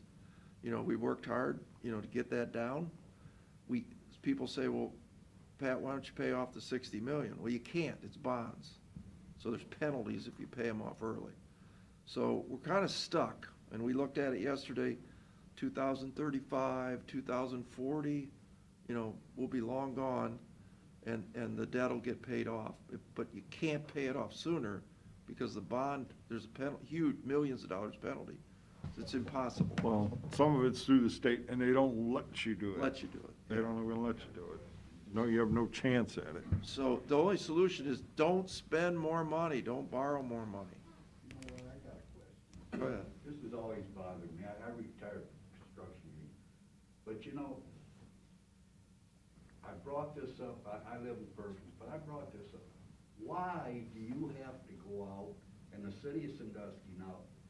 You've got some very intelligent people, the county and the city. Why do you have to go out and get somebody to draw this stuff up? I mean, this aggravates me because...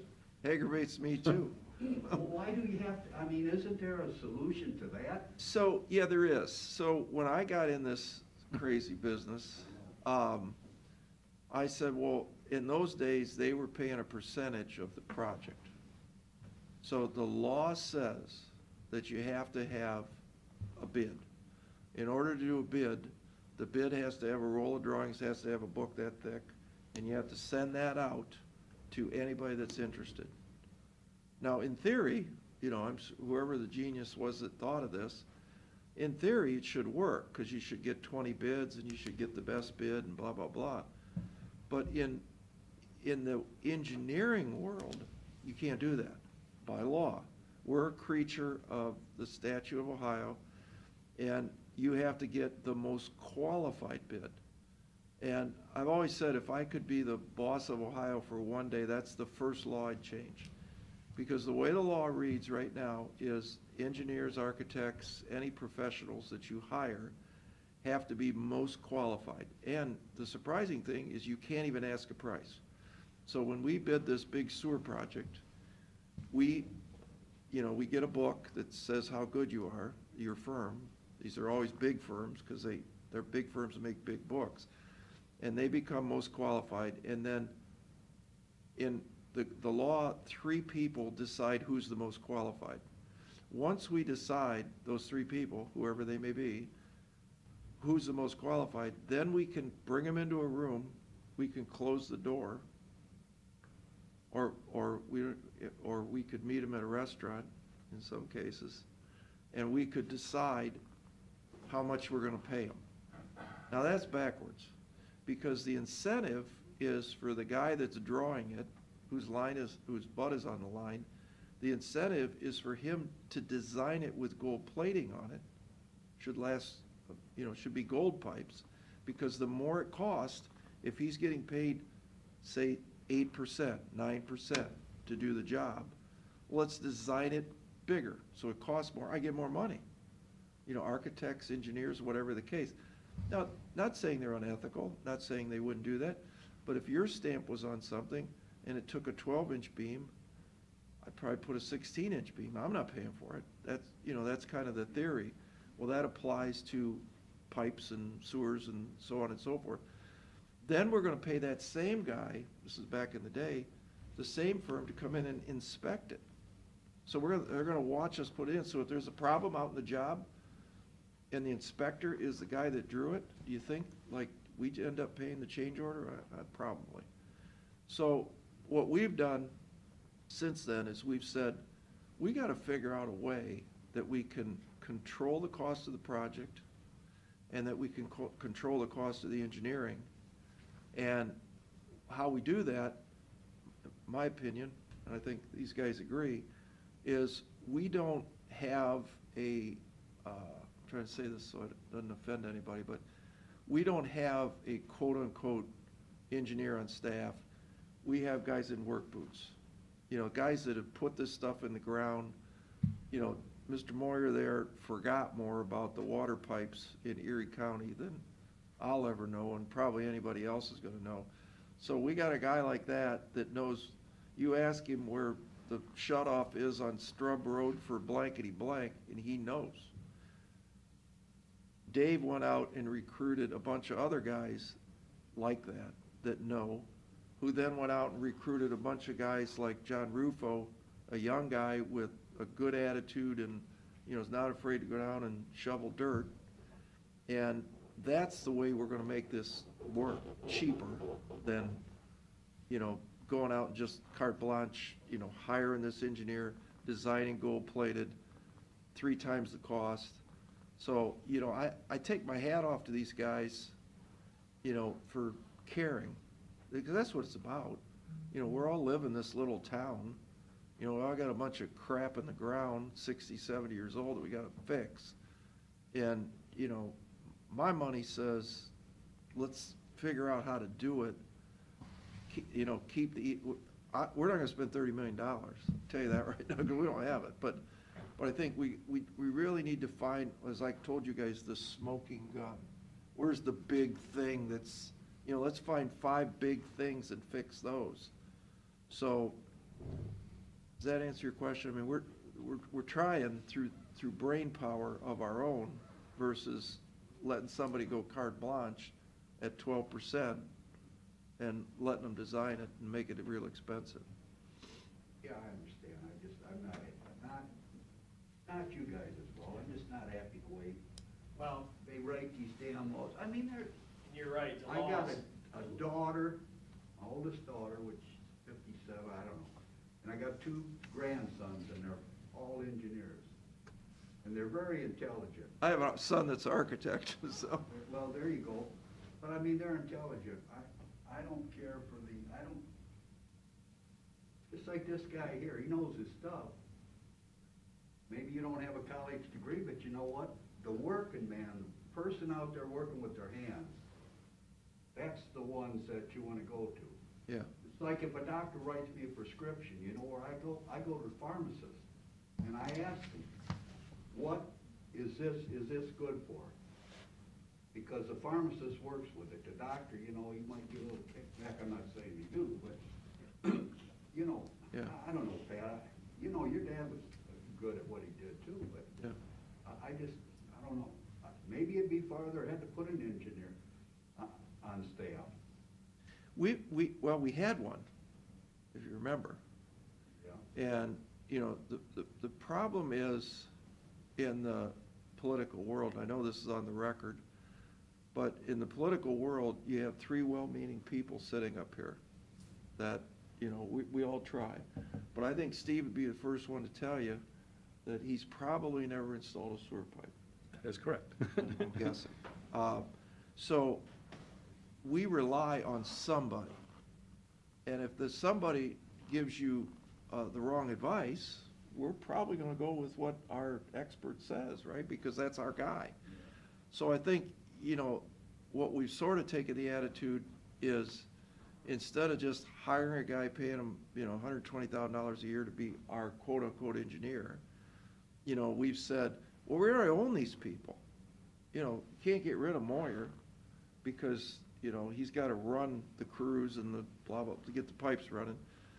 You can't get rid of Howard, the guy that runs the pump stations. I went to school with him. You know, you have a pump station quit in Fairview Lanes, and you're gonna have sewage flowing into Pete's house. So, I mean, those years of guys have been working with this for, you know, 30 years now. Well, let's go to them and ask them, how do we do this? You know, and then with that knowledge, now we go to the engineer that we gotta do by law, and we say, look, here's what we wanna do. Not what you wanna do. Here's what we think the solution is. And, you know, we figured out how to help these, I shouldn't say we, these guys have figured out on, like the Plumbrook, or Hind Ave pump station, huge pipes pumping sewage. 2 going to the city, 2 going to Sawmill Creek. These guys figured out how to help our friends at the city of Sandusky by diverting flow to Sawmill Creek. Could have been done years ago, but, you know, they didn't. But they figured out, how can we send less flow down to the city, which helps those guys on their overflows. And, you know, made a huge difference. We've got another plan with the interceptor that they ran through Menards that we can divert more flow to help our friends at the city. And again, that's where I think the solution is with the city is, you know, how can the county and the city work together? Because we both got the problem. We both live on Lake Erie. How do we figure out how to make that, fix these leaks cheap as we can and do it so that we don't have to build another sewer plant? Because to me, that's stupid. That's just treating the problem. But, Dave? Problem is, like you said earlier, we're a Region 5 for US EPA.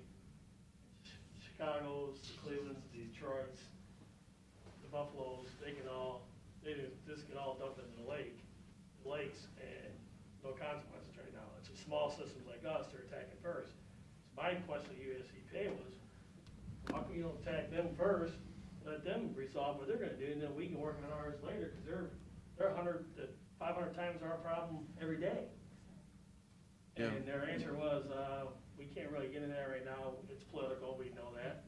They have more votes there and all that, and that's the problem. And Ohio EPA is the same way. I said the same thing to them about, is there any, you want us to do this, is there any money for us to help our citizens so that we don't have to raise their rates? There's no, basically, any grants to help us out from them personally, which would help, you know, alleviate these costs. And the problem is they're more, and they told me they're more about enforcement now than assistance. And now with this current administration coming into Washington, I think we're gonna even get stronger on that, unfortunately. I think we're gonna go the other direction, so. But there may be money Hopefully coming there from the will new be money. administration to fix this stuff now. So we were talking about this yesterday at our budget hearing. You know, we need to get our oars in the water today, because I don't think you're never gonna see a time in America's history when you're gonna have more money being printed to fix infrastructure. And I think now's the time to, you know, make our move. And you know, we just got the grant on Minnewanka. It's 0% for 40 years, wasn't it? We took a $450,000 a year payment and knocked it down to $125,000. Something like that. $125,000 because it's zero interest, and instead of 20 years, it's 40-year AM. And, you know, we're gonna be able to eliminate that Minnewanka piece of junk pump station that literally had 2x8 wooden rafters on the ceiling that would have cost millions and millions of dollars to rebuild.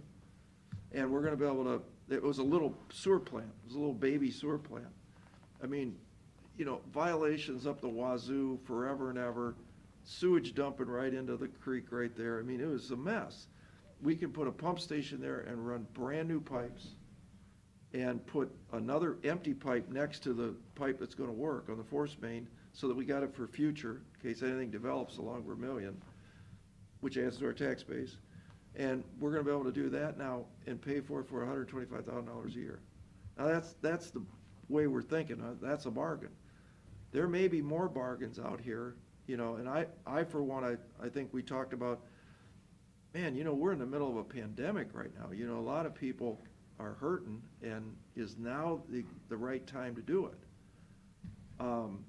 And, you know, maybe today, January 20th isn't, but it's gotta be done sometime. You know, like we talked, like Matt, you gotta rip the Band-Aid someday.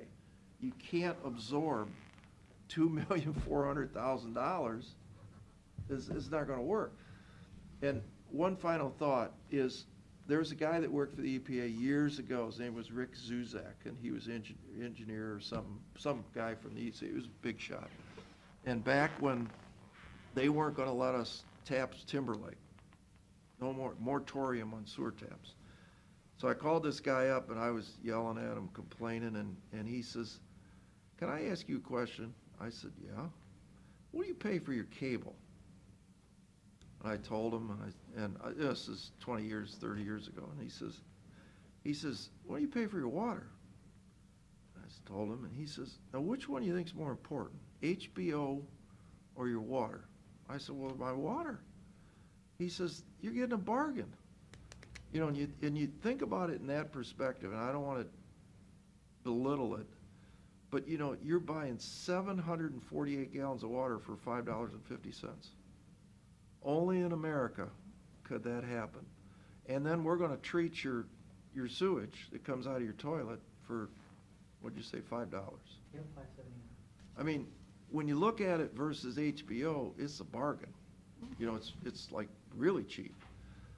And like I said, that doesn't sound right, but you know, it's kind of puts it in perspective.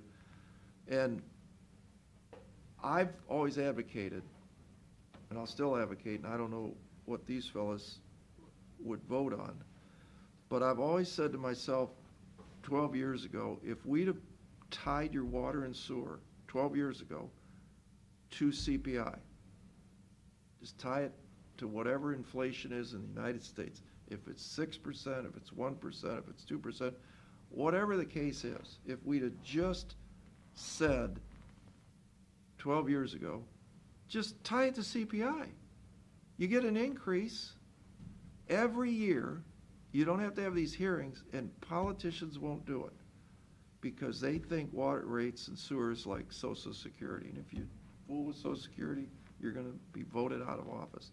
I said, I don't care. Get it done so that you wouldn't be having this discussion today. But I can't give these guys a 2% increase in the union contracts. You know what 2x4s have cost now? Or half-inch plywood went from $8 a sheet to $24 a sheet in 6 months. You can't just absorb it. There's no money to do that. And I think that if we'd have done that back in the day, probably wouldn't even be having this discussion. But you gotta have the political will to do it. You gotta be able to face the people and say, you know, we think you elected us, this is the right thing. If you don't like it, get us out of office. So, but I know every one of these guys does not want to raise taxes, or we don't want to raise water rates. We don't want to do anything. We want to leave it just the way it is. And Matt? No, I mean, I think, to put a point on this and end this conversation, you know, the EPA has come through and said, you guys have to do these things. We've worked with them. We've held it off for several years now, and we've held off the increases for several years. And we're just in the position where I think we have to do something. Well, why don't you do it right now then? Because the cost of living's going up like I would do it, I don't know. Yeah. Guess I'll just have to, I can eat off paper plates. No. Well, But I mean, just say, you know, but anyway, yeah, I do it now, because you don't know what it's gonna cost next year, the year after. Yeah. I know everybody's, pandemic's got everybody scared and everything, but gotta do it. Yep. All right, well, thank you guys for coming in. We appreciate it. Yeah, thanks for John and Pete and Dave. Yeah, thanks, guys. Yeah, you Thanks guys- for coming in. Thanks yeah. for listening, talking to us, and if you have any questions or concerns moving forward, give us a call, send us an email, reach out to us, because we want to hear from you. And whether it's an idea or something, or just your thoughts, I mean, that's what we want to do. I make a motion, we take a 5-minute recess. Second? Mr. Old? Yes. Mr. Schaffner? Yes. Mr. Shenango? Yes.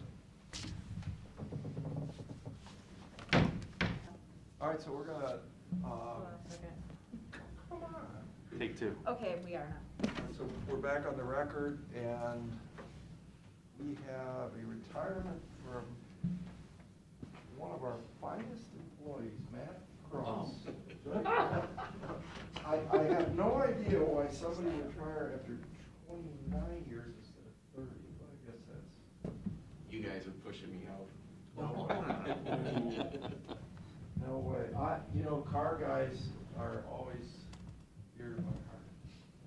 I would have never thought about leaving now if it wasn't for this 2-year buyout. When I sat down and crunched it, there was no way I couldn't take it.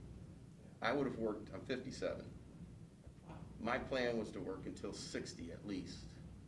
I would have never thought of this. And I bet you guys wouldn't have, if you were at the position now versus when you came out with this. Like I talked to Matt. Yeah. You didn't know this federal money was gonna come pouring in. No, would've well, you never- would have had to work even 2 more years. You would have to work for 4 more years, right? Right. Yeah. I would have had to work 4 more years if I didn't take this to equal what I'm getting now. Yeah. The only difference is the retirement has 2 sides, the medical side and the financial side. If I couldn't jump on my wife's insurance, that would have been a consideration also. Because I can't go on the insurance side till I turn age 60, because I did not finish 31 years. Yeah, that's what I was wondering about. Yeah. But I'm in a good position. My house is paid off. I've got full-time work waiting for me. This has been a real struggle for me for the last couple of months, leaving here. Oh, I'm sure. It really has. You're like a picture. It's been a great job. I'll tell you the guy who's gonna miss you the most, Sheriff Sigsworth. I love Ziggy. He loves you. Yeah. The best sheriff you will ever have here. Yeah, well, you kept all his stuff running and, kept him happy. We do things for him that you guys don't know we do. Yeah. And some of it. Yeah, I walked into it the other day with him. Yeah. He came walking in to see me. Are we on the record? Can I talk about it? Yeah, we're on the record, yes. Well, anyway, there were 2 detectives. He came in with a question. 2 detectives and a car that was confiscated that they had warrants for, and we were looking for the methamphetamine. We had the car tore apart. We don't ever charge for that. We don't want that anywhere on the books, anything like that. We've taken bullets out of cars. I've taken black boxes out of fatals. We've done a lot for them that nobody needs to know. Most of the times when we do something like that, the doors are closed and they're locked. We don't need any citizen walking in and seeing anything like that. Yeah. It's been interesting, it's been fun. We take care of the boat now, we take care of the Bearcat now. It's been a great job. I don't know if you guys have ever heard it. I tell every new guy my same speech. Matt knows what it is. 3 things, and you guys should make this in a plaque and put it up. 3 things to be a success at Erie County. Lay low and get the work done. Don't use your sick time for vacation, and get in deferred comp. You do those 3 things, you're going to be a success at Erie County. That's good advice. Well, here's your certificate. I think they want to get a picture. Are we allowed to do this? Oh, come on. You got your mask. Give me a hug. Right? Yeah. That's social distance later.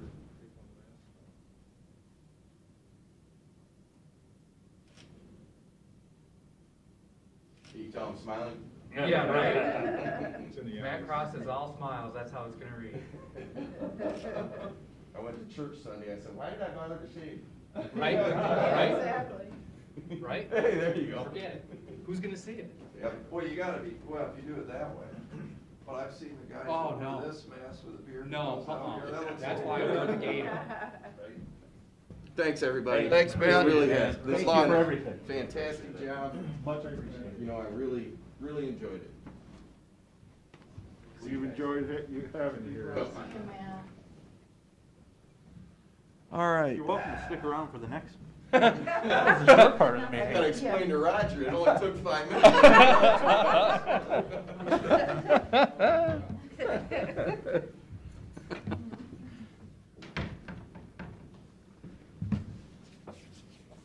All right, Mr. Daniel. I'm gonna turn this over to Hank. Mr. Hank.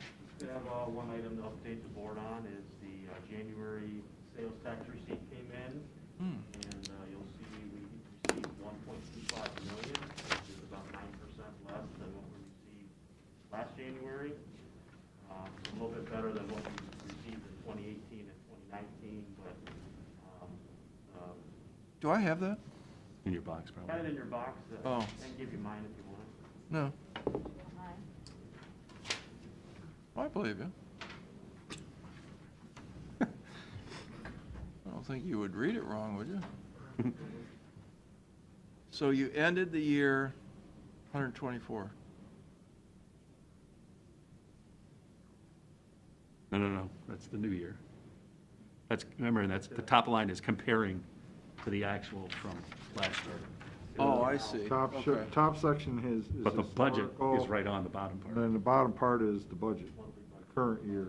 They nailed the budget, as they usually do. Not exactly a good start for the sales tax year. Again, the January's for October sales. And then for 2021, we're looking at a 3% decrease from last year. So, no improvement. And we were down, what, about six and Yeah. change Yep, last year, yep. and then another 3 this year. Mhm. Oh, Well, I to see. do what we did last year, according to this sheet, if I'm reading it right, says we're gonna be down $1.8 million, roughly. Is that right? No, we're gonna be, you mean from 19? Yeah. Yeah. 16.273, and they think we're gonna be at 14.795. Oh, I'm reading the long sheet. He's looking at the big budget sheet, Oh, I'm Sorry. looking at sales. project right now with those numbers. Oh, you're skipping ahead? Yeah. you I was still- just referencing ahead, I'm not Slow fully. down, Tiger, I'm we're not still fully on skipping. sales tax. No, I still have correspondence here before we get into the fun part. So the bottom line is, your 14.795 is what you think? Yeah, I mean, we're hearing about more stimulus, hadn't happened, so we didn't figure that in. Plus, we think that's already taken its course. Who knows what the summer tourist season's gonna look like? I mean, they're trying to roll out that vaccine, but I mean, for the first tranche for the public, the over 80-year-old folks, you got 400 and some thousand in Ohio, and Ohio got 100,000 vaccines. So how long is that gonna take to vaccine everybody? Where they can produce enough? I mean, who knows? My mom's on the list, she's over the 80s, we signed her up over the weekend. Crickets, haven't heard a thing yet. Right. Okay. Thanks. So now we're gonna do, Well, hang on, I got a letter here. you got a what? I have a letter. Letter. We got correspondence from the county engineer. I think he wants something cleared up. It says, "Dear Commissioners, I have composed a letter detailing inaccuracies, unfounded statements, pure nonsense, half-truths, and various innuendos made by the Commissioners and/or their administrator as depicted in the meeting minutes of November 23rd and November 25th. Having learned over the years to sleep on such commentary and think about it rather than letting my emotions control me with a knee-jerk reaction, something that some of you should learn to do, I am not sending it. Even as constructive criticism is not welcome in your domain, that letter would not be representative of my professional position as your county engineer. That being said, I do want to clear up one thing which is, bold, self-explanatory. If bold, each of you will simply take the time to look. Look at the attachment, which is a receipt from the United States Postal Service for $19.20. quote, taxpayer, end quote, monies were bold, not used to send the reference correspondence. My bold monies were used and neither were they expensed. So I'm suspecting, I made a comment in a meeting saying that I didn't think taxpayer money should be sent on certified mail, mailing letters to my home and each of you at your homes. The engineer wants me to correct the record that it was not taxpayer money, that he did pay for it out of his own pocket. I do, however, still feel it is ridiculous to send me letters at my home when we have free interoffice correspondence and email.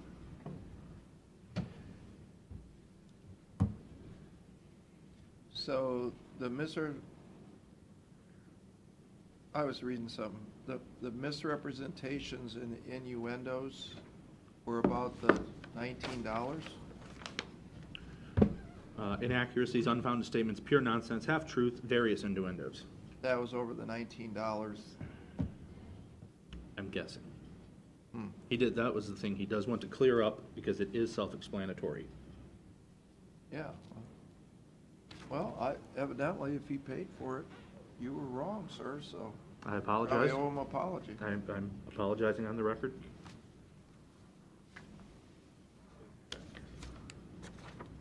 Maybe Pete, did you have anything to do with this too, or?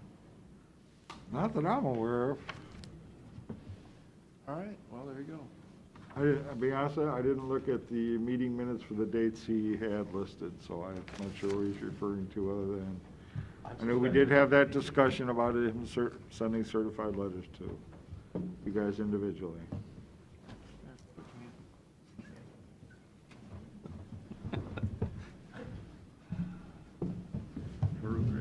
All right, well, let's try and be a little more considerate next time. Very good. I'm not going to show anybody else that new snowplow. Well, you saving for when the timing is right? I wasn't quite sure. Maybe that's considered unprofessional. But, Never know. hey, we have a long sheet. The green ones we're going to be talking about. The white ones, I think we've pretty much feel they're, well, maybe not 100% resolved, since the clerk of courts does have a personnel thing hanging out there, but, and then Melissa put in the extra 500 for capital needs, so that's the quick on the long sheet. We will be not talking directly about the mandated share and children's services contributions, but when we get into the job and family services budget, remind me to bring up those two numbers.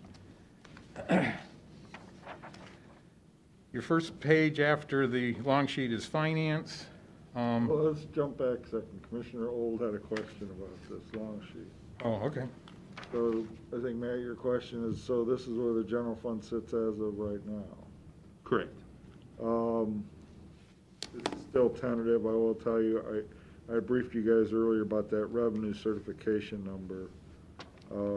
I said it was closer to 30 million.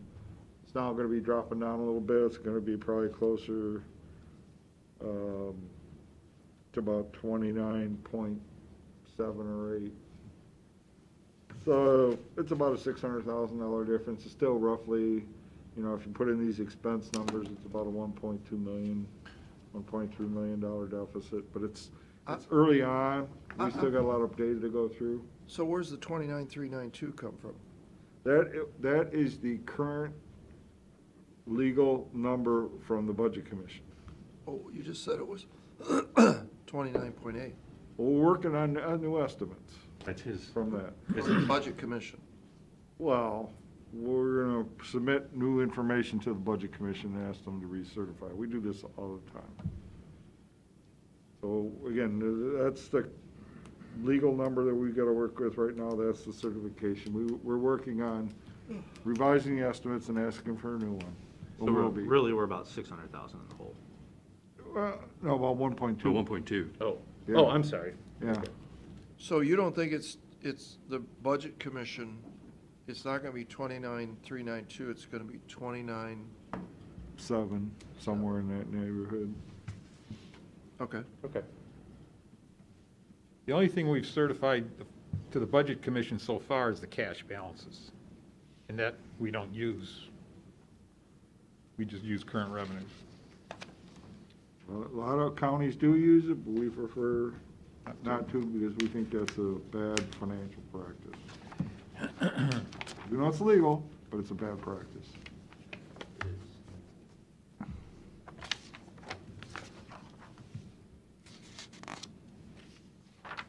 Page 1?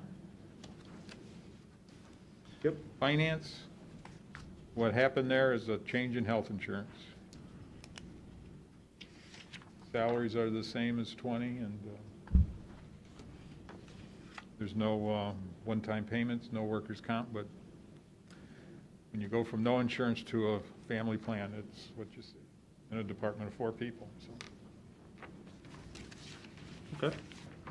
County auditor was given a few tweaks because of I think the perception was. John, do you have a copy of this? Yes, I do. Okay. The number under the 20 budget for wages and fringes, their interpretation, I think, was in the auditor's office that number was kind of like etched in stone. I felt because I was aware of some things that had changed in the course of the year, I was at liberty to make those changes. You can see the revised, and then along with the contract cost for the audit, it's difficult to change that number, so. Yeah, I mean, for 21, you actually have a smaller number than last year. When that number really, all it does is go up. So I don't think that's sufficient. That's the number they gave you? I had done some calculations, was working with Hank, and then I think I interpreted correctly, Hank. If I'm wrong, On the audit cost? Yeah. Yeah, that's the number. That's the number they gave us. Double check. Okay. Well, it might be because they had Yeah, last year they had that big. they had an extra fee because we had something new in there. Yeah, fee they got implemented last year. Oh, yeah. They had some add-ons or whatever. Yeah. Okay. Real estate is not part of the general fund, but part of their program. They are not saying they will necessarily stay at these numbers. I guess they have a few things in the works, and it's a triennial, so there's some things in the works. It may result in an increase, it may not. They just don't know. They're just telling us. But I think if you look at the bottom corner in terms of, based on 20's actual revenues, for them to be within their current revenues, I think it's reasonable at this point, but if there's any major changes with those numbers, we'll make you aware. Why is the revenues $600,000 higher? The original 21 is the tax budget numbers, which doesn't matter. standalone funds, we throw it out there because it's part of the certification process, but it's really, more times than not, a really good number. It's just kind of a. I keep hearing that for years now.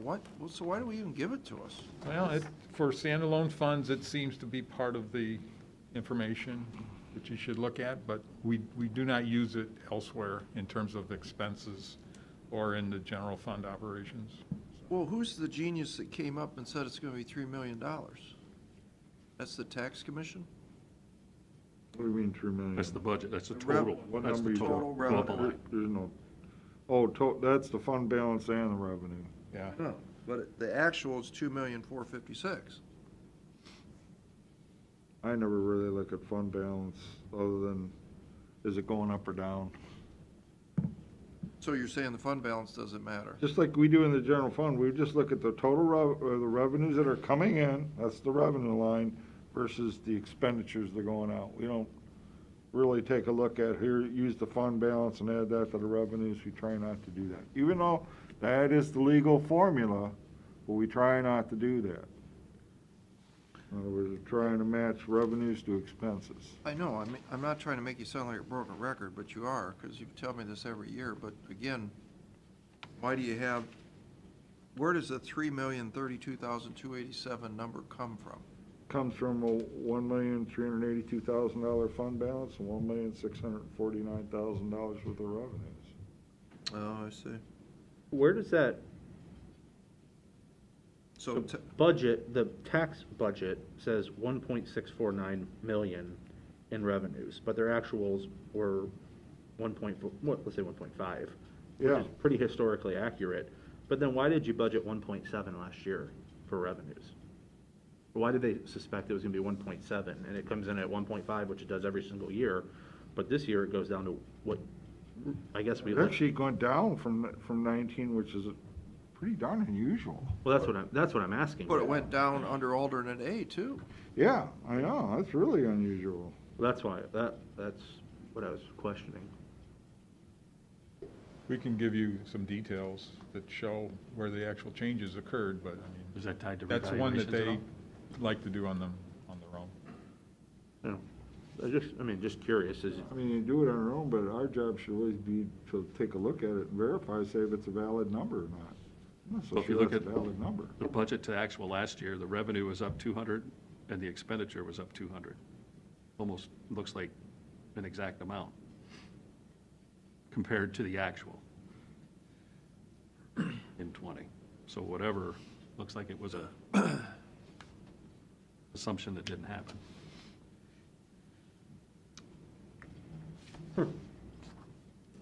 I don't know, okay. Yeah, it might be, because I'm pretty sure maybe they have finally broken that piece out about the GIS piece.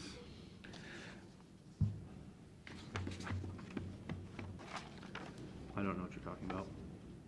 Oh, the mapping that they do for all the subdivisions and that kind of stuff, all those geographic information systems. Yeah. Yeah. Moved it to the GIS. Yeah, because you have that GIS group and they put their fees in here and they're supposed to break it out. Okay. That might have something to do with it. Okay. Family court? This one is, I was hearing things about the reclaim, which is one of their grant. I call it a grant, it's a separate fund. And they were saying they were gonna put in a request. And I said, well, you know, when you get these other funds, it's part of the resolution of acceptance that if something happens to the money drying up, don't be looking to put people back into general fund. Well, then they come along and they take their 2020 budget and decrease it, and they're accomplishing what they want to do with their separate fund. And one of their quotes in the course of discussion was, it's cheaper to mediate children cases than it is to run it through a magistrate. And so, in their interpretation of the thing, and we met with the judge and Julie, Hank and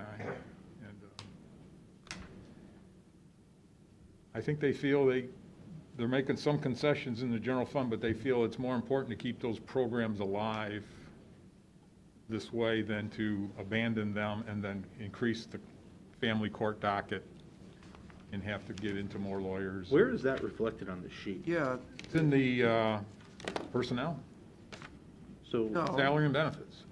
Not under, you said that they're going to mediation, which doesn't that mean an outside person under services? They have people, staff that meet with these. That do the mediation. so they want to move Really? Yeah. they Personnel always have. costs from reclaim. 23010, which is a separate fund outside the general fund. They want to move those costs into their family court budget, 10-100, 2400, and they highlighted some positions on their payroll worksheet. And I'm are they pulling money out of their 23, Yes, they're expecting that to, so they're moving money from their special fund into the general fund? no. They're just wanting us to absorb these positions The in cost that general fund. we're getting paid out of that separate fund would be now paid in the general fund. But where do you see that? Well, you don't typically see that in the detail that we give you. But if you want to see a payroll worksheet, we've got one. They've highlighted the positions, and those positions are being basically added to their general fund payroll costs. But they're showing to us that the actual dollars and cents are what's on this page here.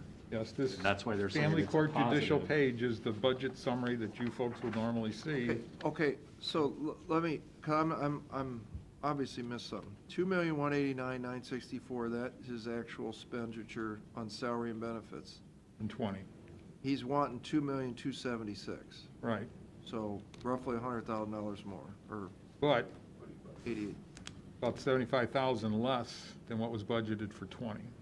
Yeah, because remember, we That told is the everybody to go with policy. 20 bucks. Right. That's what a lot of folks have been doing when they've said, we're going to accept our 2020 budget as our 21 budget, and we're not going to meet with finance and go through all the, so many of So these. did he eliminate two, or I don't, how many positions are moving from the special fund into the general fund? I believe there's 3, So did he eliminate positions. 3 general fund positions that he wants to? he's doing without things that he had asked for. And that- I think Yeah, the essentially. That, I mean, that's my. He had had a replacement for, God, I hate to really say the guy's Proto, name. Well, that, he was supposed to come back part-time out. he enjoyed retirement. This is years and years ago. Chris, darn it. Can't remember his last name. It's all right. But Full-time position? he was a full-time, he was like their main mediator person, and he was like paid half out of that, reclaim separate fund and half out of the general fund. And when he passed away, they've never replaced him. Yeah. But it's been kept in the budget, so he's Perrin. letting that go. Chris Okay. Perrin. Chris Perrin, yeah. Yes. So that can take at least 2 things. Well, and with the size of their general fund, no bonuses and no workers' comp is a good chunk. I mean, Well, but that, I mean, the no workers' comp is just that's not real. I mean, that's not sustainable. I understand. I mean, we took it out, so I wasn't expecting to see this. I was expecting to see, say, a $2 million budget that was going to go up to 2.2 or something. I wasn't expecting them to see or request their budget to actually go down with all the changes they discussed. But bottom line, Yeah. if what you said, or what we said, I should say you said, we said, is you're gonna, maybe that's why I'm missing this, Pete, is, are we doing the 2019 budget? Well, we don't have 19's budget, we have its actual numbers. Or actual? Yeah, I mean, take a look at, How- just, that'll give you a real good clue, just Yeah. look at 19, which is roughly 2.1, and then 20's budget was 2.350. That's what I'm getting at. So an extra $250,000. So, I'm confused. Really only spent 100,000 of that from actual 19 to actual 20. Right? Right. Yeah. But So what So we- he can but afford what we told to, everybody was, work off your budget, And approved budget from last year, 2020. Yeah, but let's go back to what we said in 20.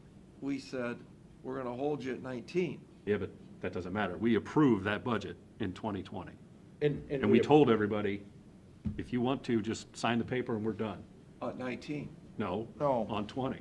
for 21. For this year, All right. we would accept the 20 budget. Yes. I'm not sure that was very smart, because, No. I wanna back up one more year. We said, pandemic's here, we're gonna give you the same amount of money you had in 19, and everybody said, okay, Right. right? I got the impression that we were saying budget of 20, which we approved last year at Which this was time. the same as the number in 19. Yeah, but this sounds No, like, where's because the P the under budget which here- shell to me? And this is where I'll give the No, judge not credit. I mean, necessarily, he- Matt. Yeah, he We looked gave at the out number. Pay increases. He looked at the number of the budget of 250, and he figured out a way to do his thing and give us a number that was less than that budget, No, the budget was 2093 in 19, the actual, I should 20. say. I'm not Yeah. looking at 19. I know, but somehow We approved that he budget. got in 20. $250,000 more money in 20. Yeah, because if you look, I guarantee if you look at his 19 budget, it's probably comparable to his 20 budget. But he came in and said, I'm not going to replace these people. So we approved the budget up here, but the actual is down here. Now, what we are thinking was, okay, you're gonna get your actual. But that's not really what we said. We said you're gonna get your budget, which we approved, and now people are taking advantage of that and saying, okay, yep, no problem. If you had this situation where you had open positions and we allowed for the open position, even though that money was returned to the general fund at the end of the year, in this case, it's still in the budget. We should have said different language. Our intent was, you're getting what you got last year. The government functioned perfectly well last year. It'll function perfectly well again this year. Yep. Regardless of what your budget Let number me is. throw a little twist into the 2020 actual numbers and salaries and benefits. There was that additional $750 bonus thrown in there that we had never planned on. So that's part of that number of the actual. And that's probably Yeah. a decent number in his. Yeah, that's a decent number. It is a decent number. It's the difference of 2,093,000 to 2,189,000. No, it's not. Yeah, it is. No, it's not. We had already put in a 2% increase and a $500 bonus. But in the actual, you paid out 2,189,000 in 2020. That's what you paid out. Right, that's true. And that's with the additional $750. Exactly, that's all in there. So what I'm saying is, I got no problem with 2,189,954, what he spent. Mhm. All right, because we made a concession or whatever. But I'm not sure it's fair to take the $2,350,000 budget, which wasn't reality in 19. Well, it'd be interesting to look at the number, because I bet it was probably pretty close to that. In 19. Yeah, I bet it was. Because This is kind of ongoing. His budget is usually considerably higher than what he actually spends. I agree. Yeah, Rob's a great steward of Yeah. of the taxpayer dollars. Right. But I'm not sure it makes sense to just increase the budget when I think the philosophy, and I bet you it's gonna haunt us as we go through this further. The philosophy was just what Matt said. 2019, we're gonna give you the same amount of money. Everybody said, okay. And now we're here in 21. We're saying, can you do it for the same amount of money? And now we're saying, no, we're gonna go by the budget, not the actual. Well, the budget's higher. Yeah, but you're changing the goalpost on them now. I don't think we can change, it's already in policy, that's been a policy for months, and we told them we're gonna go off the budget of 20. Now, I agree with you, I mean, It's what a you're saying semantic, makes though. sense. Yeah, it's semantics. But it is what it is. We And- should, so you're saying we should change the word from budget to actual? No, I'm saying we shouldn't, well, in Or theory, some yeah, hybrid- but we, or some hybrid. if you change it now, that's gonna unleash. Well, to be honest, when people have asked me, I said, until we approve a budget, Sure, and it's ultimately our decision anyway, I get that. we've had to change the policy. Policies like 3 times last year, because we went through Medicaid and managed realized, care, oh, remember someone's that playing- situation? We were going along approving budgets, and then all of a sudden, we had to put the emergency brake on, and we had to go back, and we revised our revenue estimates. So, I mean, we can do that. That last year, too. Yeah, I mean, we've had to do Yeah, that. after we went through the whole process. Where we've reverted from budget to budget based on actuals. So, But well, I you just know, the know that next one, As and things stand today, I think the next line item is even more glaring. Is 154, you only spent 116, now he gets 154 back. I do think this is a elected department with people that they won't spend the money if they don't really need it, and I think they understood the impact of the pandemic, and I think they stuck to their guns and didn't just go out and, well, we got money, I'm gonna lose it if I don't spend it. We'll go down one more line. What accounts for the increase there? You went from 35 in 18 to 66 in services in 20. Right. What, is there some simple answer? That's where I thought the The magistrates, answer is they move money from supplies down into services. That appears to be true. Off the top of my head, I can't recall. you can do that. If we approve it, sure. Usually we don't mess Yeah, around with because look, those it's all, two if you add the things two too much. together, it's about the same. Yeah, we don't mess around with those two too much. I'm wondering if did he say anything about drug testing, anything like that? Because he may have moved Yeah. to take care of that Maybe. and just shifted I himself. think one of the comments they made was they were using their reclaimed funds traditionally to pay for drug testing and such, so. But they're still spending a lot of money out of reclaim under this alternate. I mean, they're going from an ending actual balance in 20 down to $1.78, and then their proposal is to have 32,000 left. How do you move people out and still spend more than you did last year? They're not necessarily comfortable with the budget as it exists right now for reclaim. They're thinking it could still be optimistic, because they do not have a Well, that's with a big resource reduction. estimate, yeah, it's basically, So they think there's going to be it could very well become a, cut in revenue. yeah, So this is more than what's being This is a reflected. pessimistic guess. This is the disaster. Yeah, they're expecting worse. But Okay. at this point, based on the information they get, they have like a dashboard that gives them updates, kind of like monthly, Yeah. where things are going, but All right, I can live with that. It's not a- philosophy. certainly not etched in stone from their point of view. Uh-huh.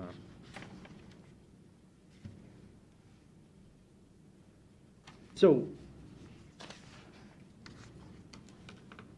just to get my numbers right, they want to move somebody from what your account is 23,010 Yes. into the general fund. I was looking at the wrong page. Where are you at, Matt? Reclaim, It's on the, third page of this. Okay.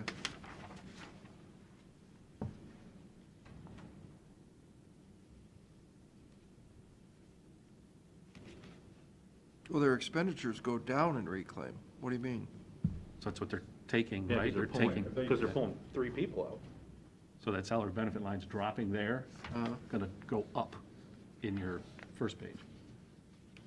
I think that's most of the difference, I'm guessing. Funny, I mean, the numbers don't bear that out, though. It's not a full employee, no, because it's 299 Yeah, from 325. from 325. That's not even closer. Oh, no. Why don't you guys go back and study this one a little more, and before we get even more confused? You can. I mean, I see what he's doing, I mean, But let's just get a little more clarity.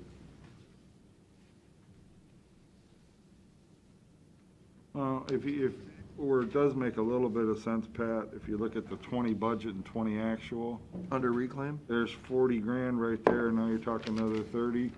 Okay, that's a body.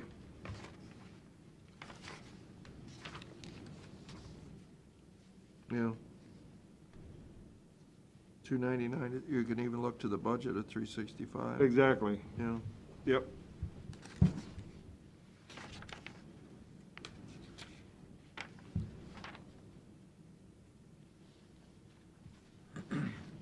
Okay. So it's not 3 bodies. Well, that's a big, Yeah. 1 versus 3 is a big difference. Yeah, big difference.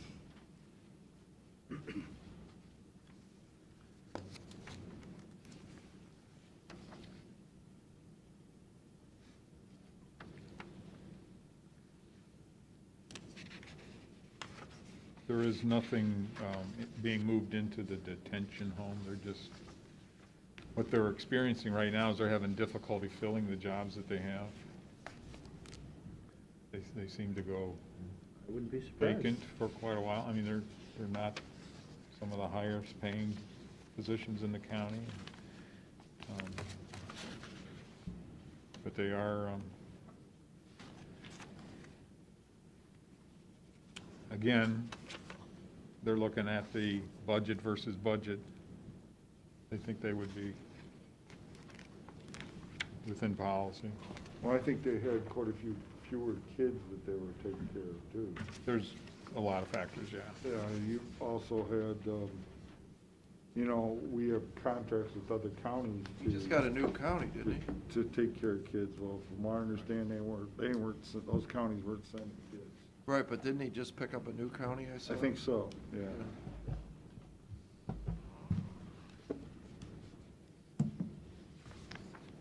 Yeah, I mean, the hiring there is always, a turnover in the hiring there has always been an issue. We've helped them out by increasing the wages and increasing the budget for that, and it's still an issue.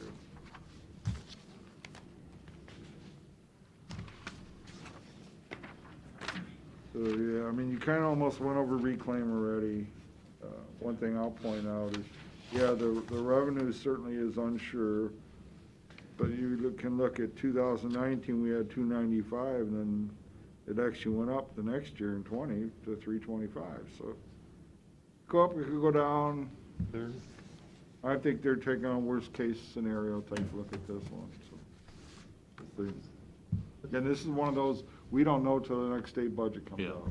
Yeah. Right. And that's going to be after we would pass our budget.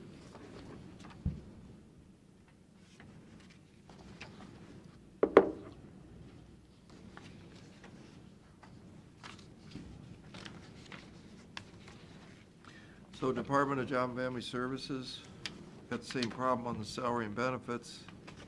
They spent $4,168,000, budget was $4,363,000, and now they're asking for $4 I'm gonna million. go over the state side of the detention home.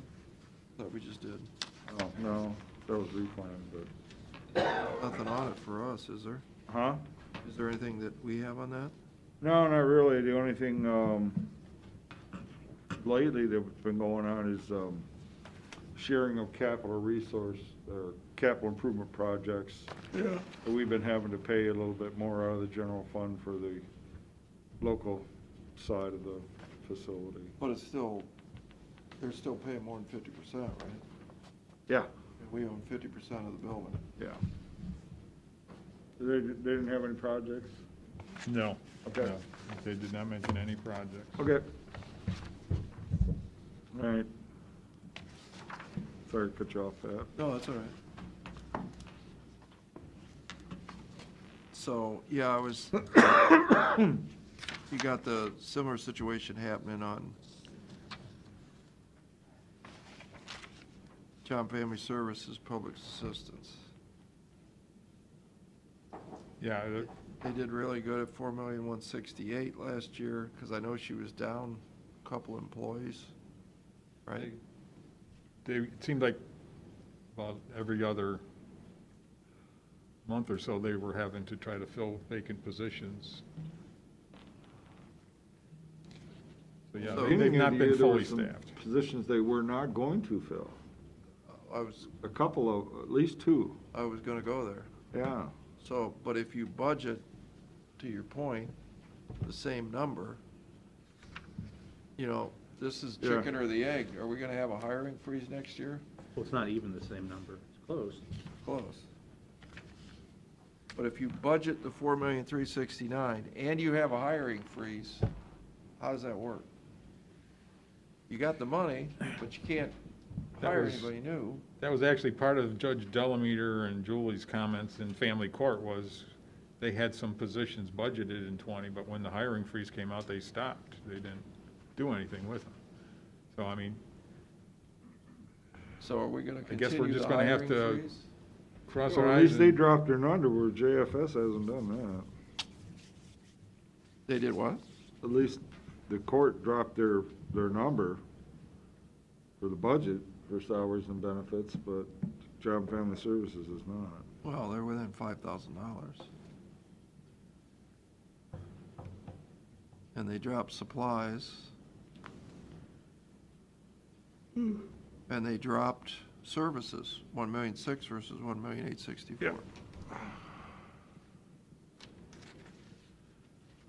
Well, I think since this is all money that's not ours anyway, revenue side, right? Why don't you figure out if she's gonna hire 2 more people or not? Because that's what it boils down to, isn't it? That's the difference.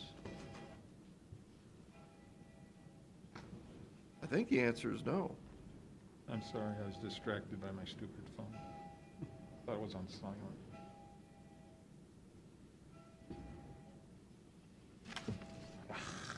Well, I think, yeah, I mean, as far as I'm concerned, there's still a hiring freeze. I mean, we just look at January's number. It'd be pretty dumb to start bringing a bunch of people back. That is it's a case by case. Yeah, sure. I mean, there's Words. been circumstances Some where. folks have been told no, some have been allowed to, but it's in the I think what was policy said for 20. basically, as long as it's, if it's part of a plan to transition to smaller offices, it's considered differently than if it's just a straight person by person or a straight swap. Yeah, the only variable here is, Matt, is this isn't our money. Well, This is this state's one, money. right, this one. I think, and you can look at this a little closer, Ed, the detailed documents, but I recall them saying they were gonna hire one or two more people through grant dollars. It's kind of the wheel, however you say that, the next fund. Yeah. We don't budget people in there. Everything kind of hits either public assistance or CSEA, I guess, in terms of the wages. And then they do that. Oh, and this one? Yes. No, children's services Well, and public assistance and shared employees. right. Is in this fund. Right. I was double checking with Deb this morning, making sure, and she said, well, yeah, Brian did talk when we met about some of the programs they had going on. Oh, that's right, But that's gonna jobs hit. is in here too. Right, that's Yeah. gonna hit in here, Yep. and then they're gonna have to transfer the money around because, So that's part of it. that's, yeah, it's, Who's Delage Landon, Pete?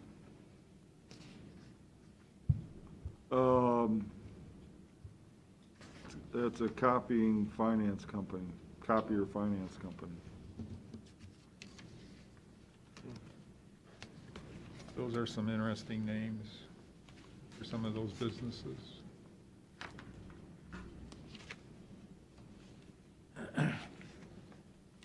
So, where do we, I mean, this is gonna keep coming up, where do we land on this then? If what we said is budget, right? But yet you have a hiring freeze, are we doing the hiring freeze next, for 21? I assume we are. I don't know how the wording works as far as what trumps what, what takes precedence over the other. Yeah, watch that. If we have a freeze in place, but we approve a budget have the money. that has, yeah, I don't know. Isn't that a catch-22? Because again, my thinking I was, agree. I think the hiring freeze is more targeted to the general fund. Well, no, it wasn't. It was targeted to everybody. It was. Well, I mean, no, I think the hiring freeze trumps the budget, and that's that.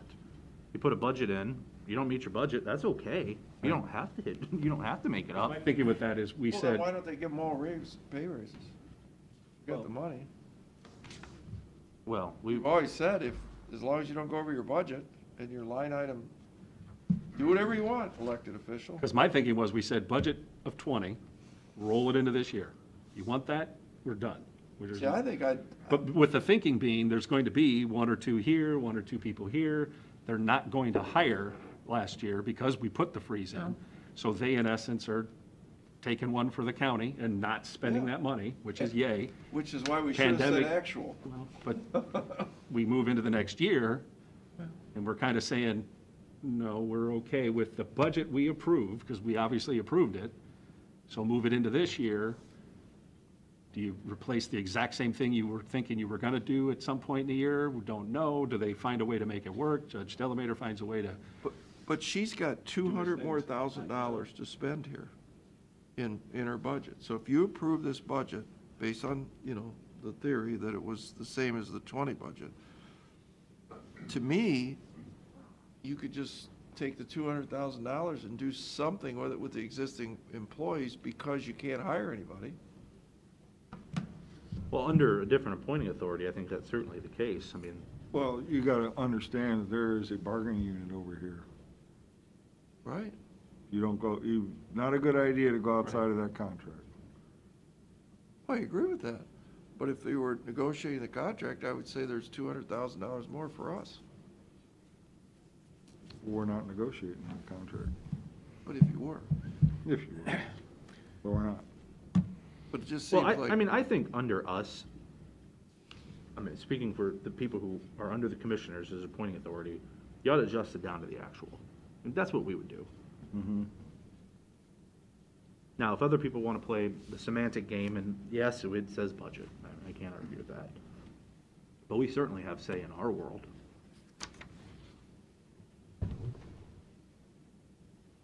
Yeah, at least start off the actual and let them explain why it has to be higher. Yeah. You know, if they can point to grants, okay, Yep. but let's point those out. Yeah, I think that's fair. Yeah. And we're excited. We want to give them a pat on the back that, Besides, yeah, again, that had in the bonus that wasn't in the budget, and so that real number should be even lower than that. Yeah. well, I'd like to see that too, Ed, as you move through this. About 4.1. Yeah, you should be doing that. You should have some note somewhere under here that says it included $200,000 worth of bonuses. And I would point that out to the folks you're talking to, because remember, you guys got this money. It's not hard to do. I mean, it's a stands-alone number. You just look Right. into the details.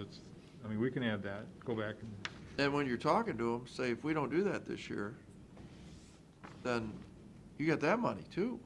right.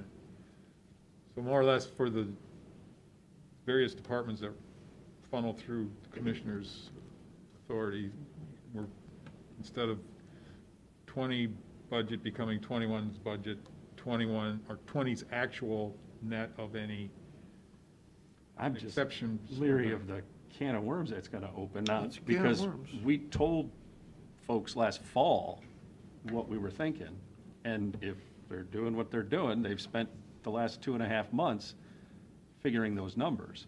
And I get it, there's some big differences here, I understand that, but we changed that field now to them, and they're gonna literally have to sit there and go, well, wait a minute, I just spent 2 months putting this budget together, it works, I'm good, okay, and now we're literally gonna come back to them and say, no, it's not good. Well, all we gotta do is just say, we're still instituting the hiring freeze, so you have all this money, you can't do anything with it anyway. And that's fine, It's the same. you know, that's the prudent But way to work, because. it is, As but- Matt said, we didn't look at the sales, it's like, I just look at the sales tax already, first month in. Well, I mean, there hasn't been a year that I've been here that we haven't changed budget policies halfway through the process. Because we realized we made a mistake. You know, we had a thought in our head and we tried to write it on paper. And then these situations come up where we're like, oh, well, that was dumb on our part. That wasn't what we were trying to Clearly, convey. this is a big Clearly, difference. usually it's very difficult to foresee what we've had to deal with. Yeah. Yeah. Yeah, I know it's a can of worms, you're right, Steve, but you just had two glaring examples right here where it's catch-22. They got $200,000, they should be able to hire 2 or 3 people. We put a hiring freeze on, they're gonna say, wait a minute. But I can remember we telling this to the auditor 100 times. Rick, we don't care what you pay your people, that's your business as a separate elected official. All we do is set your line item for payroll. That's what we do. And that's what we did last year, We did. to that number. We did, but now everybody worked hard to bring that number down. Should we work hard again? I mean, I think, Well- isn't our job to make sure we're operating as efficiently as possible? I mean, I'm not sure on the salary line, anybody worked all that hard. I think what you had was people left and they didn't get replaced. Yeah. You know, and so if the office is Well, then functioning the at other folks are 4.1. working hard, though. No, I'm the workers, I'm talking about the appointing authorities and the bosses. I mean, it wasn't like they made some draconian cuts, they just had someone leave and didn't replace, I mean. So, I mean, if the office is running for $4.16 million and ran for 4.17 in 18 and 4.2 in 19, it ought to pretty well run for 4.16 to 2 and 20, regardless of what number what they proposed and we approved in 2020. And then it still is not even in compliance, because this year it goes up to 4.369. We will regroup. I think we just keep working through this and seeing how it goes, but Yeah, people I'd that like to work, people that work underneath the commissioners, it's easy for us, we're just making a decision to hold it at that. And we don't have to explain to ourselves, we don't have to explain. Well, I mean, the next one is, yeah, Brian noted they had some additional grants that was they were gonna use those funds. It's gonna affect the budget a little bit, because theirs did not, the total did not stay under. It went up a little bit, but that's because of some of the funding sources that they got. And Ed, I think you should warn us, because you're 500,000 in the hole that you gotta cut, to the way it looks right now. Well, But you like I haven't said got. earlier, I've told people, till we pass a budget, there's no real deal. Right. It's, the plan in October, November was, we think this will work. Like we've done before, I've told them, Medicaid managed care forced us 1 year to do a significant amount of revisions. Right, but the thing that's got me scared is this side of the page is blank. Expenses, personnel, and capital. We haven't even got into, Oh, the exceptions? yeah, over on the long sheet. Yeah. So, you haven't even got into, I need this and I need that. Well, we will be. We met with the sheriff, and we have to, revise. He pretty much said because we got him the COVID cars, he doesn't need vehicles this year, and he knows dollar values. He's looking to adjust his part-time salary rates, and some things are in his standalone funds and stuff. So, I mean, it takes a long time to put his budget together just to meet with him, and then once you meet with him, it takes a while to. Sure, well, we'll let you unpack it. We're having. But cars and things that are built out of capital are not reflected in any other line in his budget. Typically, we initially show it on his general fund summary, and then but I understand where we've been paying him. Yeah. We know what's going on with the Board of Elections, I think. That's not on the form yet. But. They should go down a lot because they don't have a big election to run. True, it should, based on a normal presidential election, which I don't think 20 was a normal presidential election, but 21 should be very close to like what 17 was, I think. You would think, well, yeah. So, let's make it just so. real 17 easy. and 19. Yeah. But, yeah, 17 and 19. it should be $80,000 to $100,000 less based on what we started with. But Let's go through Job and Family Services right Okay, now. before I mean, I'm we- just. Yeah, I mean. Well, but Pretty much the only there- reason I'm bringing it up is in the old days, the years past, those line items on those other sheets are bigger than the difference there. So Well, see, my thinking though in that whole thing was thinking that people are gonna go with their 2020 budget. There should be zero in there. Yeah, There if shouldn't be a that's the lot. Zero. case, Just nothing. that'd be the first Because that's the year- only way they can have that preliminary budget meet the original. That'd be the first year it ever happened, but that's all right. Yeah, so let's, Workforce investment opportunity, that one is, again, they mentioned that they were gonna be up a little bit, but that's because of some funding sources they had. I think they had the perception that they were gonna be allowed to use those funding sources. They were not necessarily permanent programs, but they were, I think, things to try to help them through, get people back to work and things like that. Yeah, I mean, that When I doesn't. look at the far right column, I didn't see that as a problem budgetarily. They still had, their overall budget was under their funding source. When it says transfer, where does that money come from? Well, typically what most of that is, they're reimbursing the public assistance fund back for those shared costs. In other words, employees that are shared amongst different areas in the agency. There's no direct salary and benefits.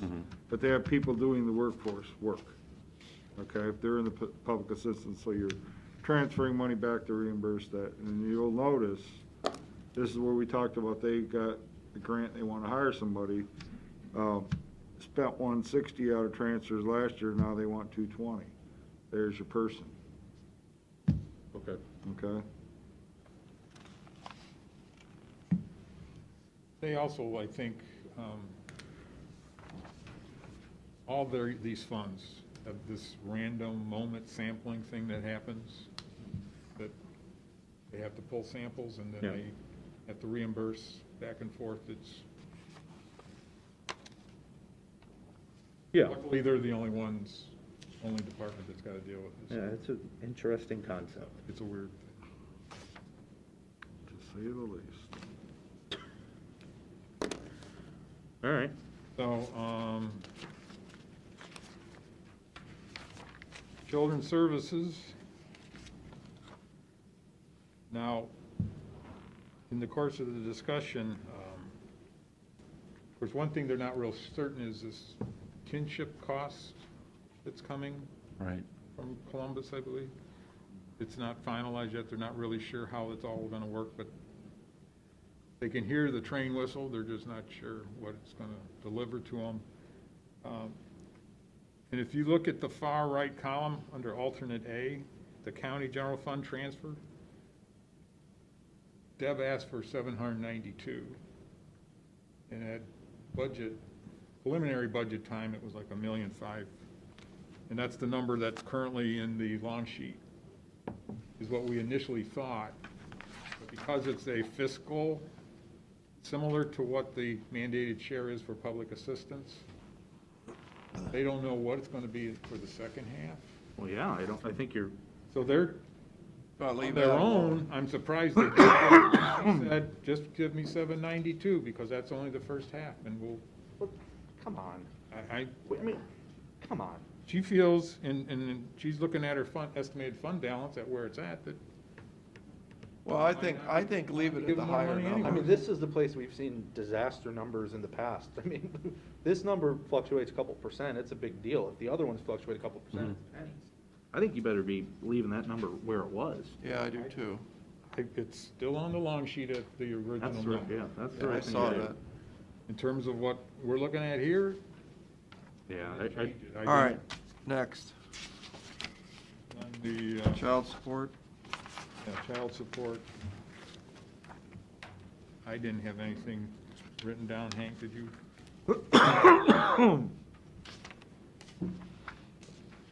Oh, the one change that came up, and we've been hearing about this, is the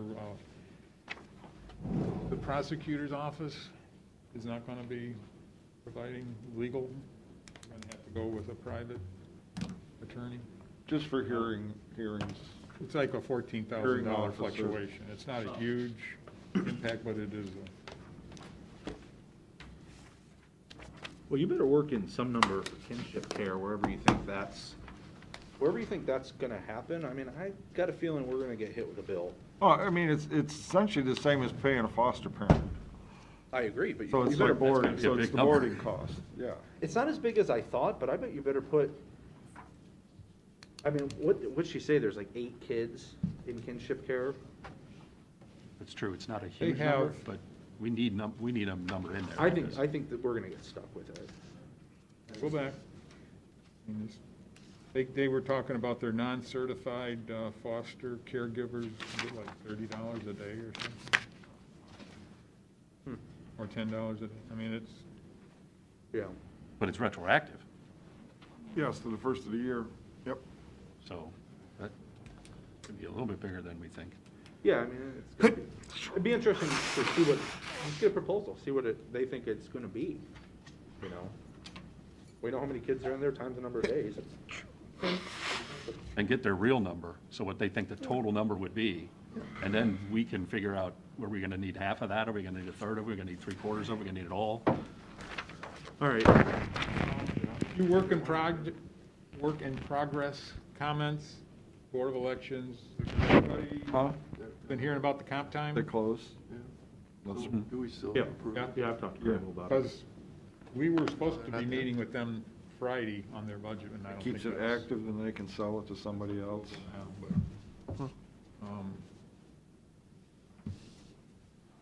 Yeah, I've talked to Jeff and Nick about it, I think Okay. we're in a good position. We did get Jack Farshman's budget. He said, I'm not interested in meeting with you people, do what you want. But in his document, I believe he's taking credit for the large carryover balance at the end of 20. So, wait, what does that mean? And he wants to spend all but 800,000 of it. But he's not telling you on what? So he doesn't want to meet with us and go back and forth and have dialogue So, over. but he did submit a. He submitted book a- with oh, this, yeah. we want this he didn't, last He year. gave us his usual book. Oh, well, the 2-line budget last year caused some confusion, so a book would be I helpful. mean, actually, in a way, he gave us more detail. Yeah, that's what he used to do, and then he didn't do that Well, last year. can we see that next time? Let's see a copy of, what they want to do. Yeah, Well, well, we don't need the backup, but at least a He takes, summary. when he does it, and he did, he'll take the auditor system and put in the line item that he wants. Oh, okay. He's asking for. He didn't give pay increases. He did say he might want to replace his surveyor. But other than that, I mean, sick leave conversion is a, Well, yeah, we gotta take a look at these and Yeah. keep rolling with them, so. not a biggie, but Aaron, you're supposed to remind me. Oh, B. Bees. We've had this apiary inspector for a lifetime or two. Been making $3,500. He contacted Aaron's office and said, I'd like a raise. Thank you very much. So we reached out to him. He said he'd like to get paid based on the locations he has to visit in the course of the inspection season. He'd like to get, in his, $80 per site.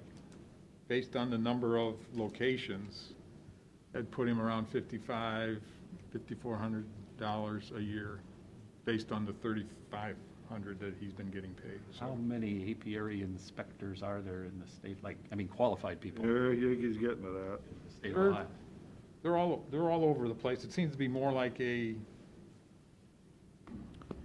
I don't know, something that you do because you love the ecosystem or whatever, but talked with there's like a regional person and got some comparables. The 3,500 versus what he's asking for, I mean, it's not like there's people out there making 20 grand a year doing this. Right. And it's a law, you have to do this? You have to have it. No, you do not have to, but everybody that's into those kind of, like downstairs, the Why don't conservation they district. pay for it down there? Why are we even involved in this? Well, They got people that do squirrels and deers, and can't they do bees too? I talked to Eric, he forgot, and then I talked to him Oh, I again was talking about Ohio State University, Oh. not They used Eric. to have the bug guy. Yeah, Yeah. Ohio State University This has, regional person that I talked to try to get similar comparables, she said she was aware that some conservation districts were kind of involved in this line of work. So when I heard that, I asked Eric Dodrell, I said, are you familiar with that program? Yeah, So do we know, does our person do for us, does also for Huron and? But if we move Sandusky? $3,500 into soil and water for this, take over this responsibility, wouldn't it draw down? yeah, 80% or 70% No, what- of state funding. Yeah, it Why didn't would. we do this years ago? Well, They could just contract where with them and. Eric was taking it is they throw the milkweed along the roads and things like that, so they're kind of into that whole. He's gonna talk to his folks and see if maybe they wouldn't be willing to help subsidize. But here, No, we this- just ship- but Pat's got a very great idea. Here, we give the guy what he wants. Yeah. We just take the money, give it to soil and water, they leverage it with their state funds. So really, it's not even Everybody's that much They for us. hire the apiary inspector. can- If they yeah, wanna do it instead of- themselves, Yeah, they can why have are we $5,500 doing this? Yeah, exactly. Good idea. Done. All right, you That's it. done? I think Done? so. Yes, I'm done. All right. Do we have any public comment? I know there's a lot of people here. There's a 3-minute limit to the conversation. If you guys want to talk about water and sewer rates, You good with this today? anything you guys want to talk about, we're open. Sir, would you like to start? I just wish we'd find something else to go till about 4. I'm kind of nestled in there. Thanks, Ed. All right, anybody else? All right, going once, I take it you're all in favor, so. Have a We got motion. resolutions? Oh, we have We got resolutions. resolutions, we got a lot of them. I just want to Not a get, lot of them. you know, because a lot of these folks have been sitting here waiting patiently. and- I understand. First, for our meetings, February, motion to cancel. I think the idea is we're going to cancel these, and then as needed, we can add if we need to. But cancel February's 1st, 4th, 8th, 11th, 15th, 17th, 18th, 22nd, and 25th. Second. Mr. Schaffner? Yes. Mr. Old? Yes. Mr. Shenago? Yes.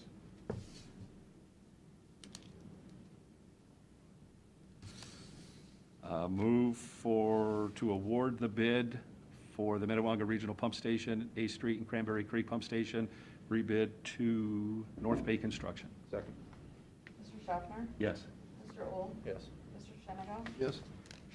Move for adoption resolution, Board of Commissioners, for the purpose of entering into agreement addendum number 2 with Corso's Flower and Garden Center. Second. Mr. Schaffner? Yes. Mr. Old? Yes. Mr. Shenago? Yes. Move for adoption resolution, Board of Commissioners, for the purpose of approving the updated Erie County Natural Hazard Mitigation Plan. Second? Mr. Schaffner? Yes. Mr. Old? Yes. Mr. Shenago? Yes. Move for adoption resolution, Board of Commissioners, for the purpose of authorizing payment to Adecco USA for payment of services provided to Human Resources. Second? Mr. Schaffner? Yes. Mr. Old? Yes. Mr. Shenago? Yes. Move for adoption resolution, Board of Commissioners, for the purpose of authorizing payment to Friends Service Company, Inc. for payment of supplies provided to the Public Defender. Second? Mr. Schaffner? Yes. Mr. Old? Yes. Mr. Shenago? Yes. Is that it? That's it. Motion to adjourn? Second? Mr. Old? Yes. Mr. Schaffner? Yes. Mr. Shenago? Yep.